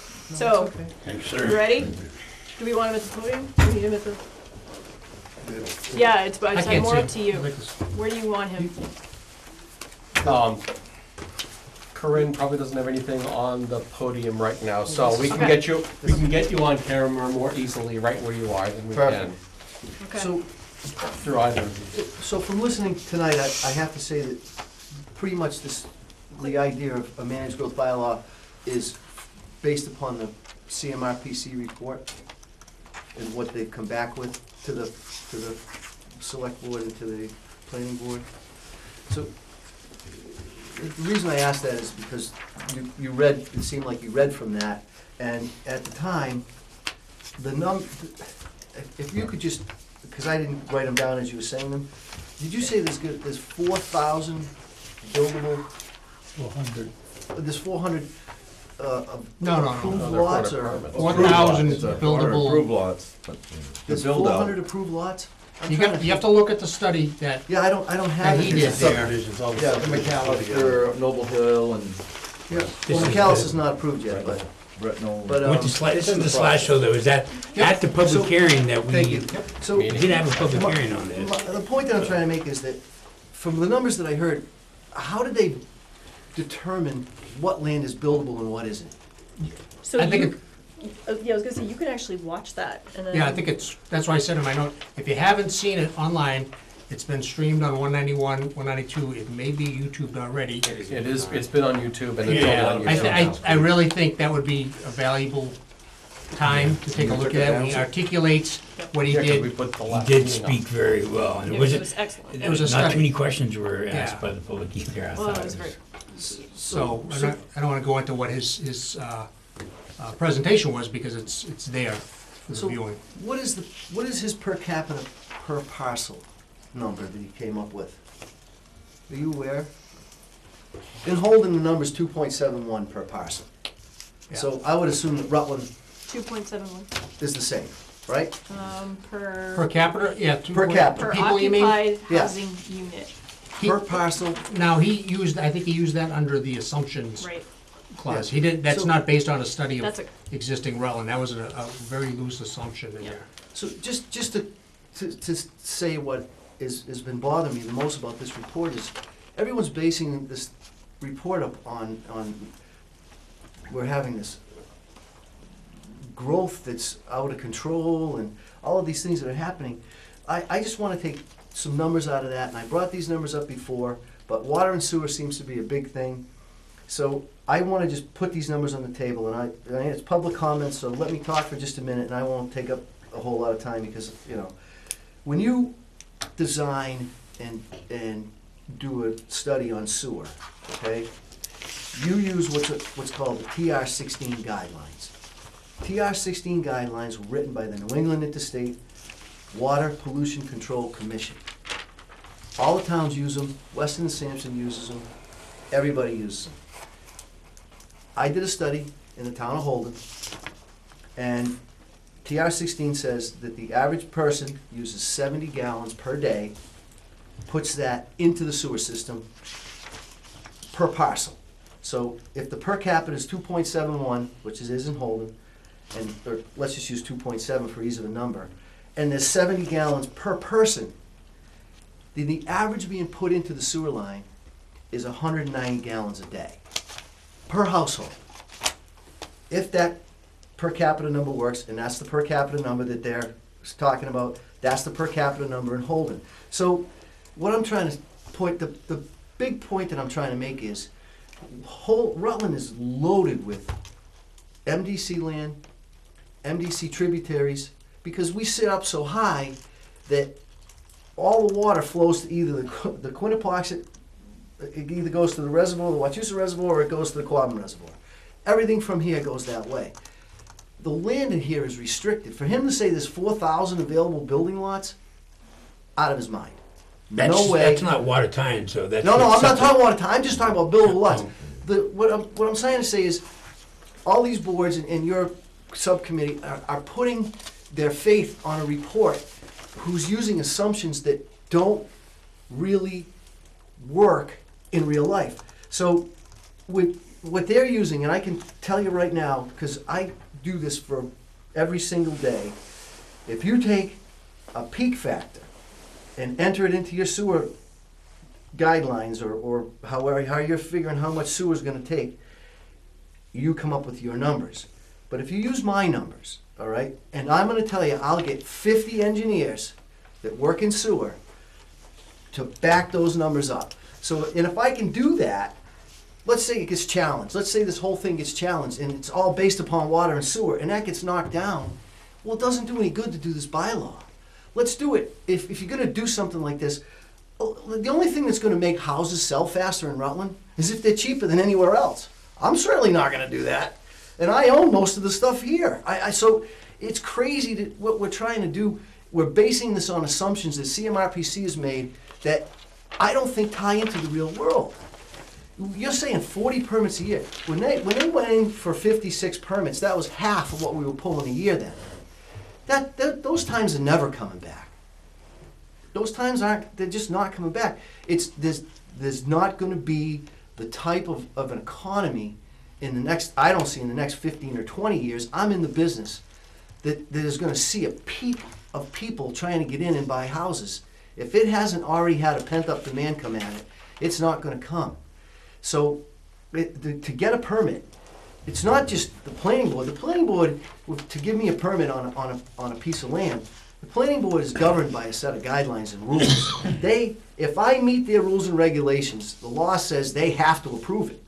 Well, let me tell you something. That doesn't apply to the Concom, it doesn't apply to the DCR, it doesn't apply to the DEP, it doesn't apply to any of the environmental. It's all discretionary at that point. So I've been trying to get a permit at Brittenell Estates for years. Now, I come in the other day, they just changed the Zone A maps. Now, half the place is in the Zone A. When it's in the Zone A, you can build a house, but you can't have a sewer line. You can't have a septic. What good is it? You can't even transport drainage in the Zone A.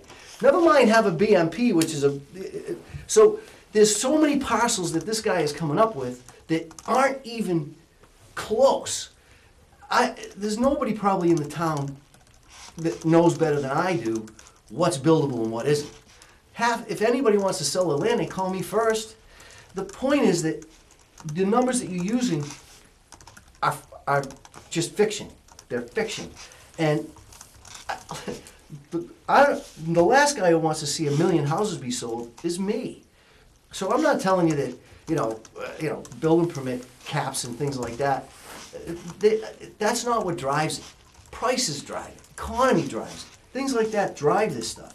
But I come back to this and I keep coming back and I keep saying it, that the assumptions that they're using in this report are not correct. And it's going to get challenged and you're going to find that it's not correct.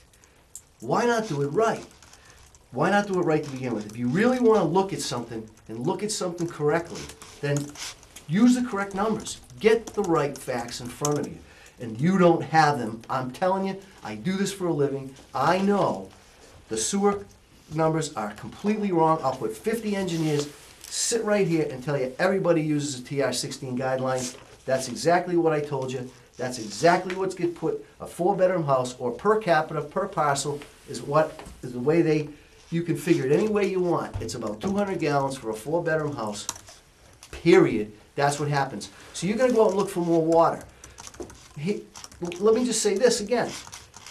According to Gary last year at the water moratorium hearing, he said that there was 100,000 gallons a day of unaccounted for water not metered. When I did the study, it was 150,000. That's 1 million gallons a week that's coming out of the reservoir that people aren't getting charged for, that's being lost. So that if you can just save half of that capacity, if at 200 gallons a day, how much is that? And you can draw another 200,000 gallons out of the reservoir besides what's being drawn at right now. And you're still 150,000 gallons, if I'm using the number. So if you take 350,000 gallons a day that are left between what can be drawn and what is available to get in a new permit, the Muskapog Reservoir, 350, let's just do it residentially now, right? 350,000 divided by 190. That's 1,842 houses, residential homes, that can come out of that reservoir before you need another water source. But if you use his numbers, you gotta go tap into the DCR line and, I'm telling you, look at the numbers, they're not right. Any engineer that does this for a living, I speak to 10 of them a day, these are what they'll tell you. My numbers are correct. They're correct. His numbers aren't. The same thing with what's buildable and what isn't. There's no way that you can, there's no way another 4,000 houses are coming into this town. No way. What you gotta take into effect is, it's a mountain around here. I mean, cuts and fills, even where I'm working now, are a nightmare, okay? Never mind that. You got rivers through everything, you got wetlands all over the place, you got people that appeal everything that you do. It's not as easy as everybody thinks to build a house. I mean, the first time I put Bryce Estates into the planning board was in the year 2000. When did I finally start building? 2017? Took 17 years. That place had historic issues and this, that. The point that I'm trying to make, I keep coming back to this. You gotta take what you're looking at and at least confirm what I'm saying, or at least take the time to confirm that the numbers are right. If it's 40 permits a year, that's 400 houses in the next 10 years. How do you get to 4,000 and 13,000 people? The numbers just don't jive, especially at 2.7 per capita. I mean, that is a fact. Those numbers are done by, you take the population of the town, divide it by the number of parcels, and you come up with a per capita. How much harder can it, or easier can it be? It's not. CMRPC, I'm sure they're a big help, but when it comes to factual numbers, they have to use, if you guys are gonna base managed growth bylaws and water and sewer moratoriums and everything else off of their numbers and their assumptions, you should at least get a second opinion or a third opinion. They're not correct. If you built, how long did it take to build 1,800 houses? It's 60 permits a year over, what was that, over 20 years, Jeff? I apologize. Was it over 20 years? 21 year. Yep. So that's 1,200 houses in 20 years in a boom. It's not a boom right now, right? You get enough water in that reservoir for 30 years at 60 a year. So you're gonna go out and you're gonna go do all this work and come up with all these other sources. You don't need it. You got plenty. Same thing with sewage. If you look at sewage based upon 200 gallons, and I'm telling you, I have studies I took from a Freedom of Information Act, we got every water bill and sewer bill for the subdivisions that existed. Every single permit, every single metered water bill in town.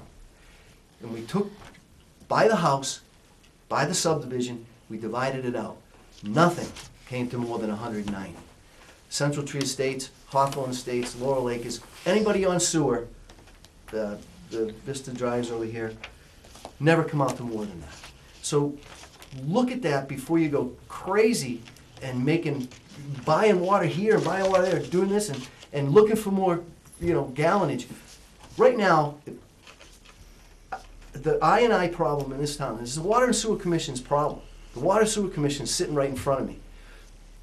You want to stop the growth, you want to stop metered flow. So here's the deal. Water users, right? There's a water commission in this town, or a water department, right?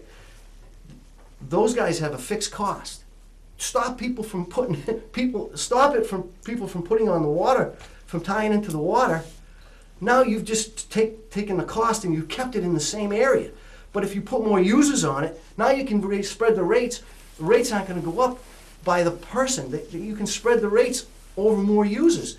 There's plenty of available water, but you don't let anybody tie in because you're using infactual or fictional numbers that a man's making assumptions and he's basing it upon peaking factors and not actualities. So there's plenty of sewage to tie in 100 houses.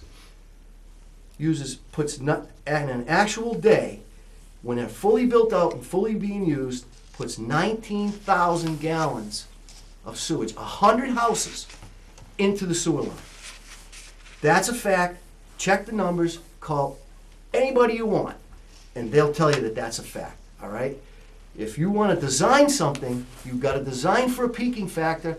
Those are the numbers that Weston and Sampson's giving you. But what actually goes into the sewer line is a completely different number. You're using numbers that really aren't correct. And if you do that, you're going to base what you're doing on the wrong thing, and it's going to cost way more money than it needs to. There's plenty of room, plenty of availability. Fix the I&I problem. The I&I is inflow and infiltration. The stuff is coming in the tops of the manholes, it's coming in the sides.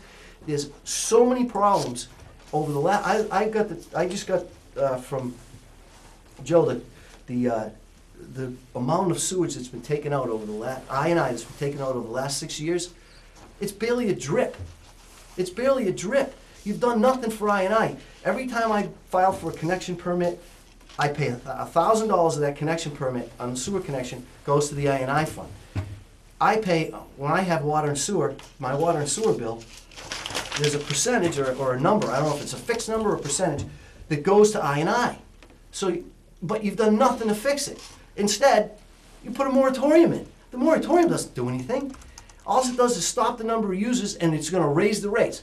You've got it right now, I'll guarantee you, this town has to raise their sewer rates because they're paying for fresh water going down the sewer line, and it's being metered when it leaves by the DCR, and it's not being charged to anybody.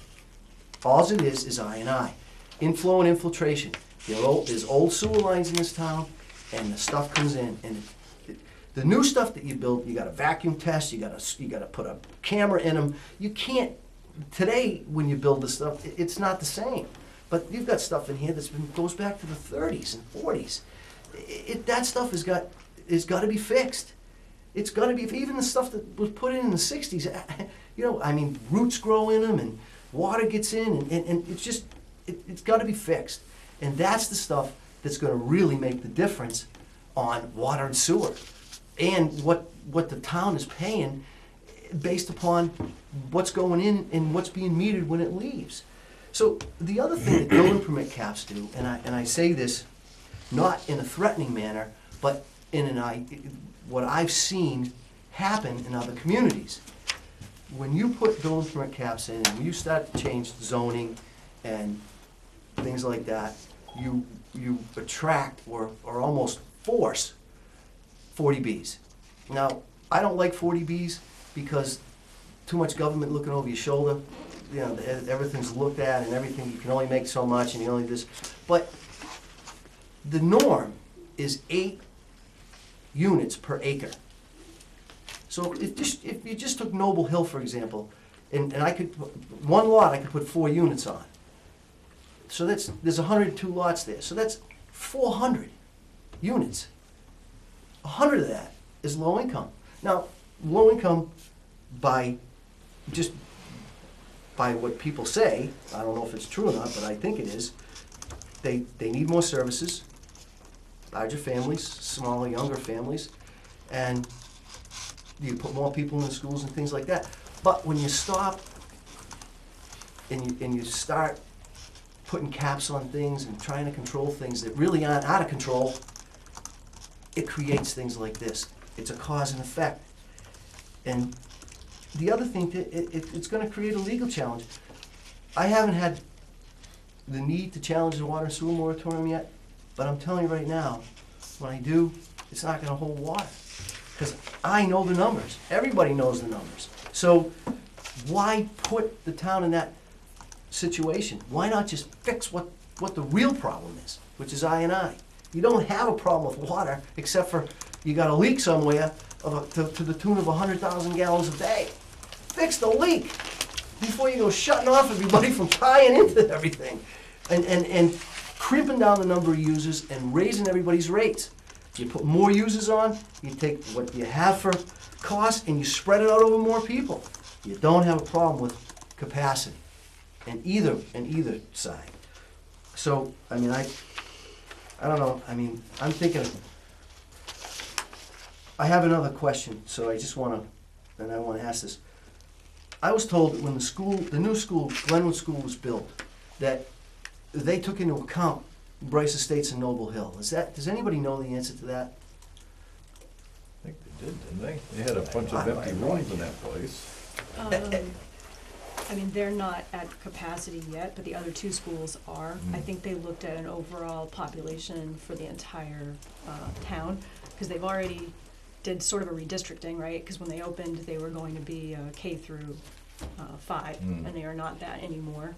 So in that interim, the times have sort of changed. I think probably, you know, it reverts back to where Holden is, where they have a school that was just built. They used appropriate numbers. They used some forecasts, and the day it was done, it's now too small. Part of the problem is you're only allowed to go out so many years. Right, with MSBA. Yes. Yeah. So you go out, what is it, like 6 years, 8 years? 5 or 6, yeah. So I'm, That's it? yeah, That's all you can go out when you base yeah, your student population. right. And then you have a growth spurt, or if it's just not a real number. By the time you build the school, Yeah. you're almost at that time frame. Yeah, so there's some space at Glenwood right now, you know, if you count that, but then there's no space at Central Tree, and so some of those, we're seeing, you know, a little bit of boom years, and it's kind of, it hasn't averaged out yet. May I just, thank you for all your input, which you've done your homework. But my opinion on why the town wants a growth management, the water side of it is just a small part of it. That's from what I understand is what everybody's saying. I could be wrong, but the whole connecting up to the water issue is maybe what? If you go cut in fourth only 1/4% of why we want this growth management? Yeah. It's one. But, Sean, just to, Excuse, but sorry. may I? No, just- we just wanna, I mean, you had a lot. I So did, but- is there anybody that wanted to comment on anything specifically? The only thing again, to what Clea had said, I agree with in most things, but I think to Wayne's point, it gets back to economics. We haven't been able to have a budget that is frickin' increasing any year, and maybe I'm wrong, I'll talk to the boss about this, but in 5 years, it's basically been level funded. We've been struggling to pay our employees any type of raises or step changes.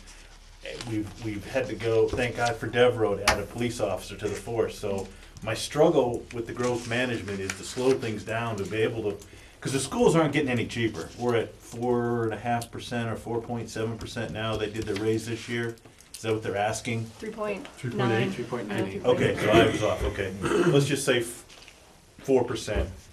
I personally don't get a 4% raise every year at my job, so it's almost getting to a point where it's gonna get unsustainable, and that's taken so much of our monies away from our town services. If we don't do some type of growth management to slow down the amount of kids going to school, that percentage is gonna get larger and larger. So I think, in my point, it comes down to finances, is what I'm looking at, is what do we do for growth management to help stabilize the amount of money that's going into the schools to be able to give that back to our town services?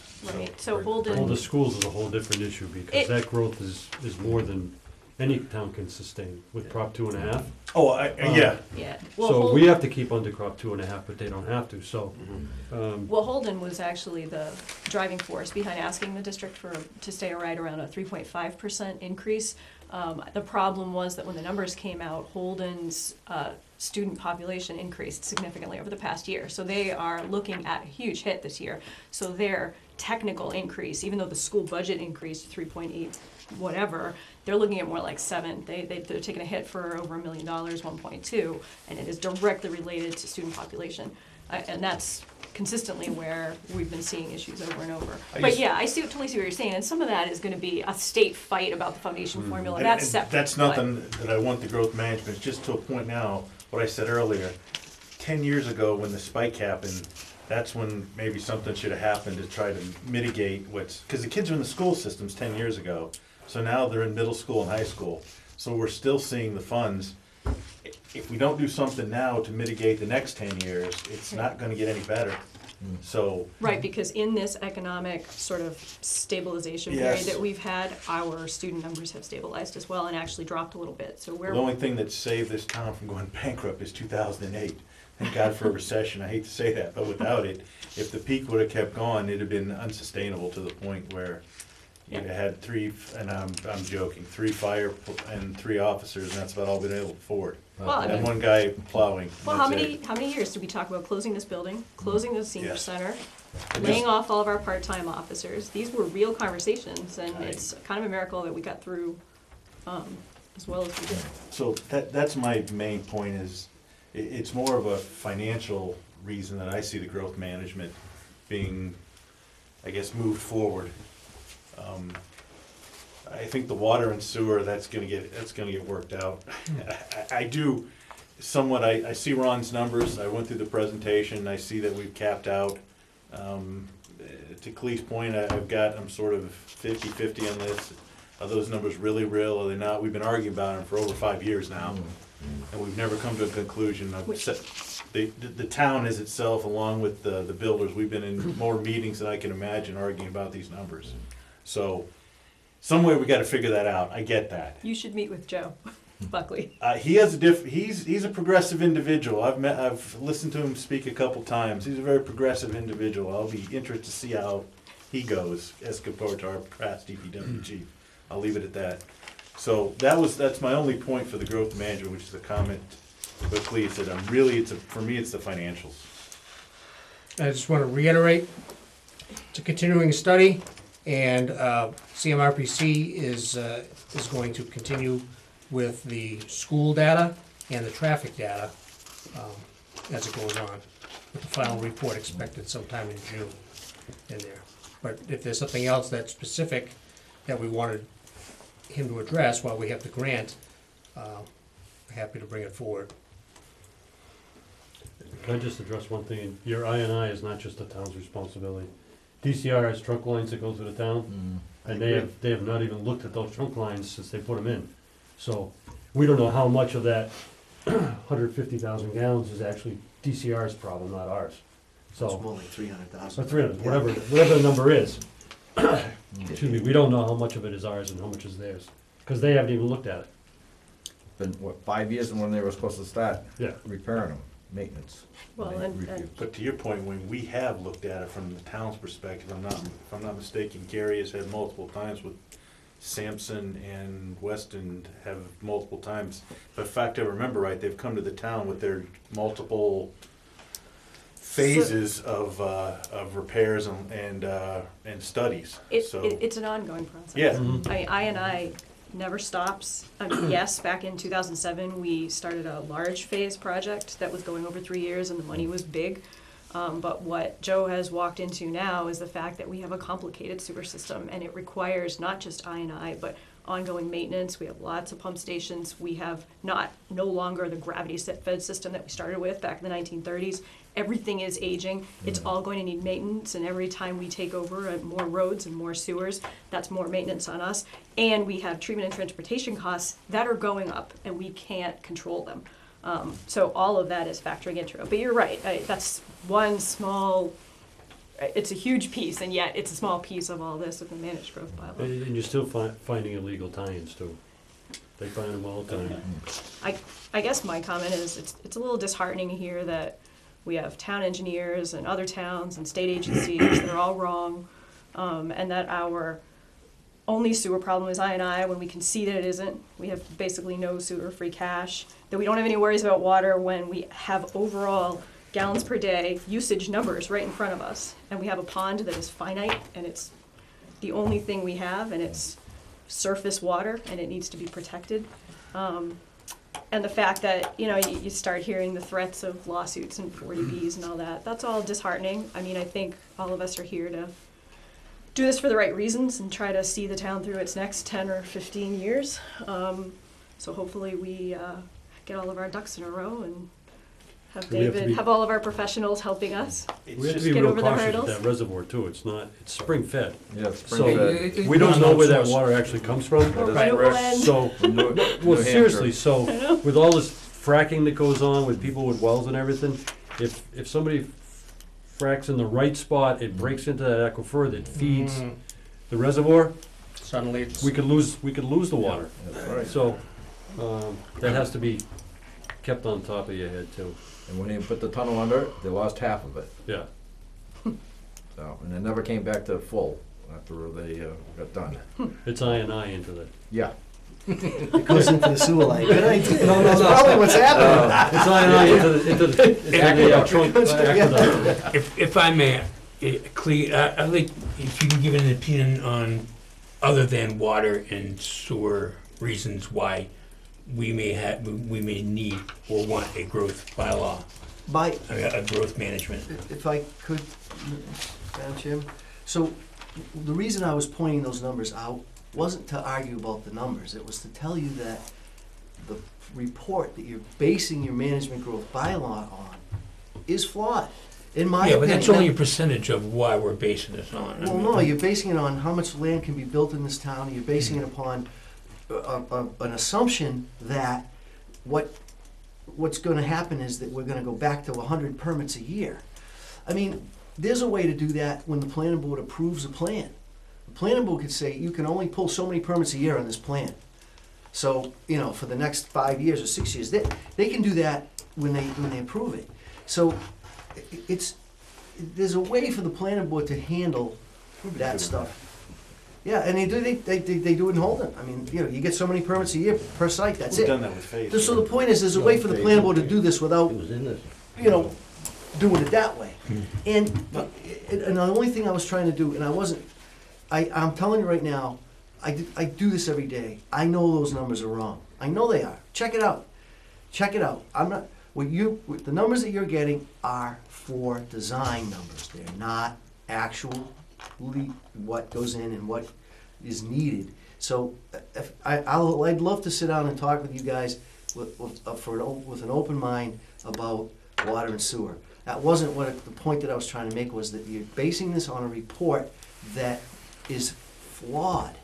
I'm telling you the numbers, the assumptions, and their assumptions, so he can make whatever assumption he wants. But you can't take him as gospel. That's the only thing I was trying to do, Sean. I wasn't trying to say that, I'm not, this isn't about water and sewer, this is about managed growth bylaw. The reason that everybody wants to put a managed growth bylaw is we're growing too fast. Based upon what numbers? 40 permits a year? At 2.7 per parcel? That's, if you don't grow a little bit, you're gonna die. One of the problems you have with the financial part of it is, in the old days, we had new growth to put into the budget.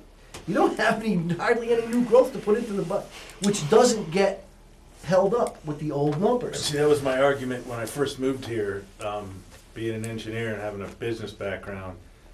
Adding houses did not help the town at all. In fact, based on the amount of new children that were coming in with because this was the affordable town to move to, as opposed to Holden, the other ones. To stay in the Wachusett system, Princeton, Sterling, and Holden were on the higher side of cost, and with Paxton's tax rate, Rutland was the choice.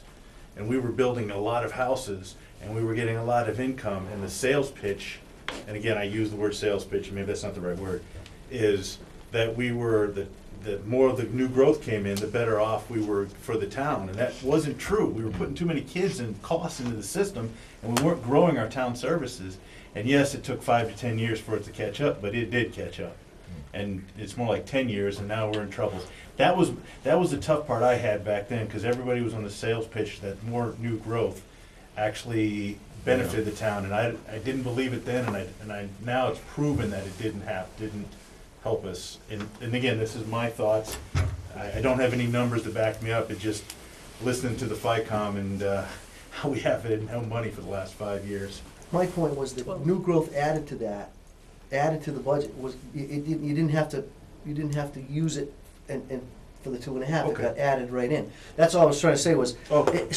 What happened over the last 5 or 6 years is you didn't have the growth to add to the budget, so that you didn't have to have it under the 2.5. But that's it. Okay. That's unsustainable. And you have been at every town meeting watching us battle to fund the public services that this community needs. You've been at every town meeting, you know the battles we've had. You saw what happened in the new growth money.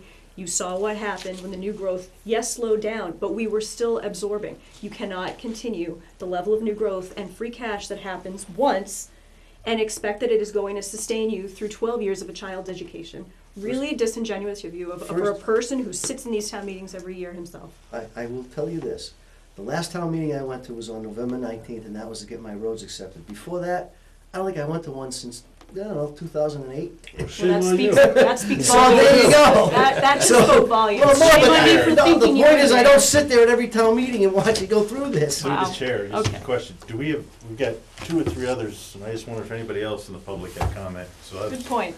that was, Any comments from the public? Yes, Peter? back here. Um, And then there's this gentleman. He said no. I have been involved in virtually every bylaw addition and amendment in the last 3 years. I'm going to second what Norm said a couple times. The concern is good bylaw, and my concern that rush leads to bad law. It feels like it's rushing to me, and that we're rushing to make an artificial deadline of the May 11th town meeting, when there will be another town meeting after that when it can be voted on. It doesn't have to be annual. It can be voted on any town meeting. I look at the timeline of 8 weeks between right now, it's actually less than 8 weeks till town meeting, if my math is right. It is. And I think of all the work that needs to go on.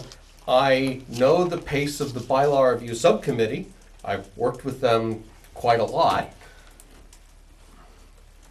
I'm very concerned about a rush occurring and missing things. Listening to the discussion tonight, I've heard a few things come up where it's been, oh, we didn't think about that, or, that's an idea. With prudent review, you get all of those bases covered.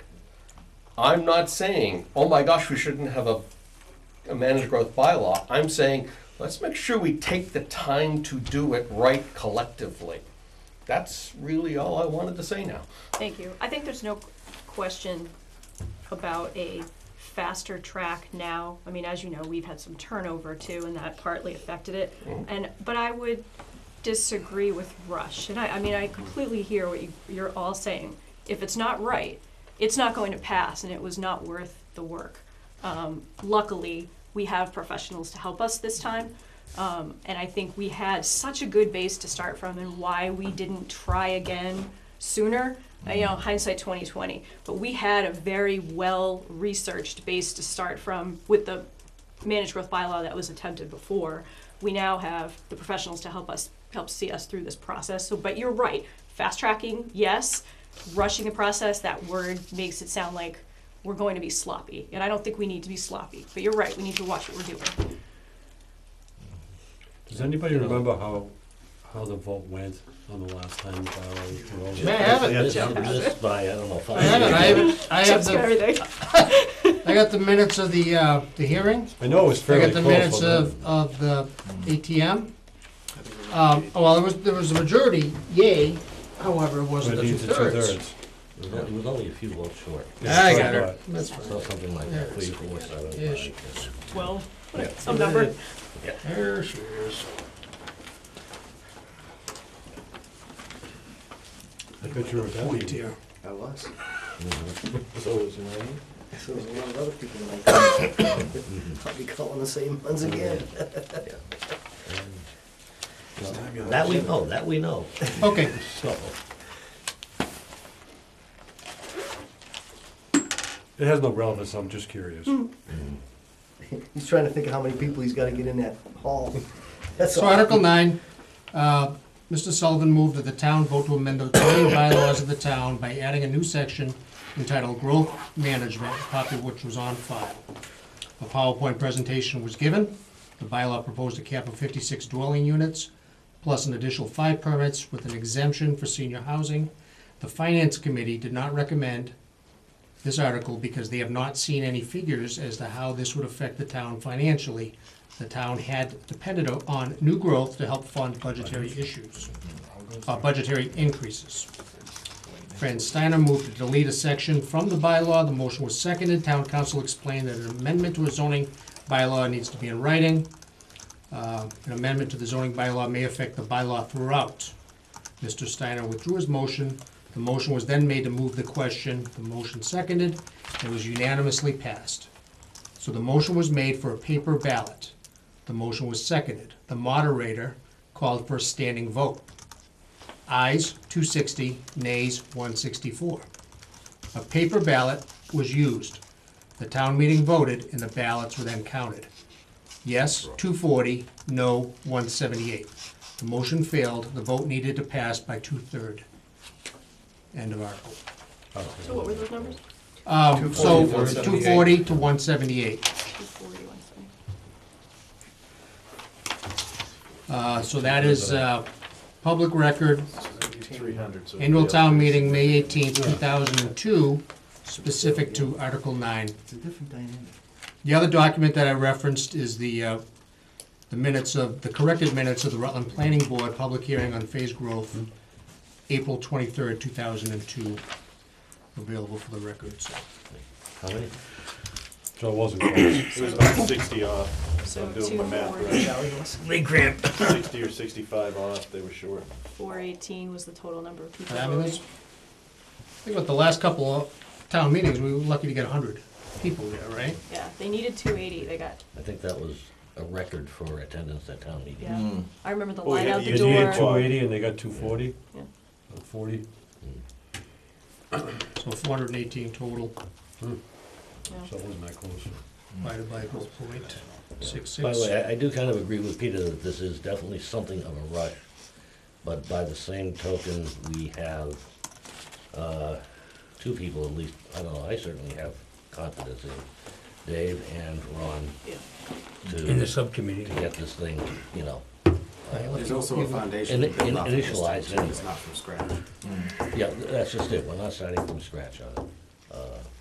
Yeah, it would probably be nice to take the time to wait until fall. There are many, But I think it can be done. there are many of the options that are in play in there. We narrowed 6 options in there.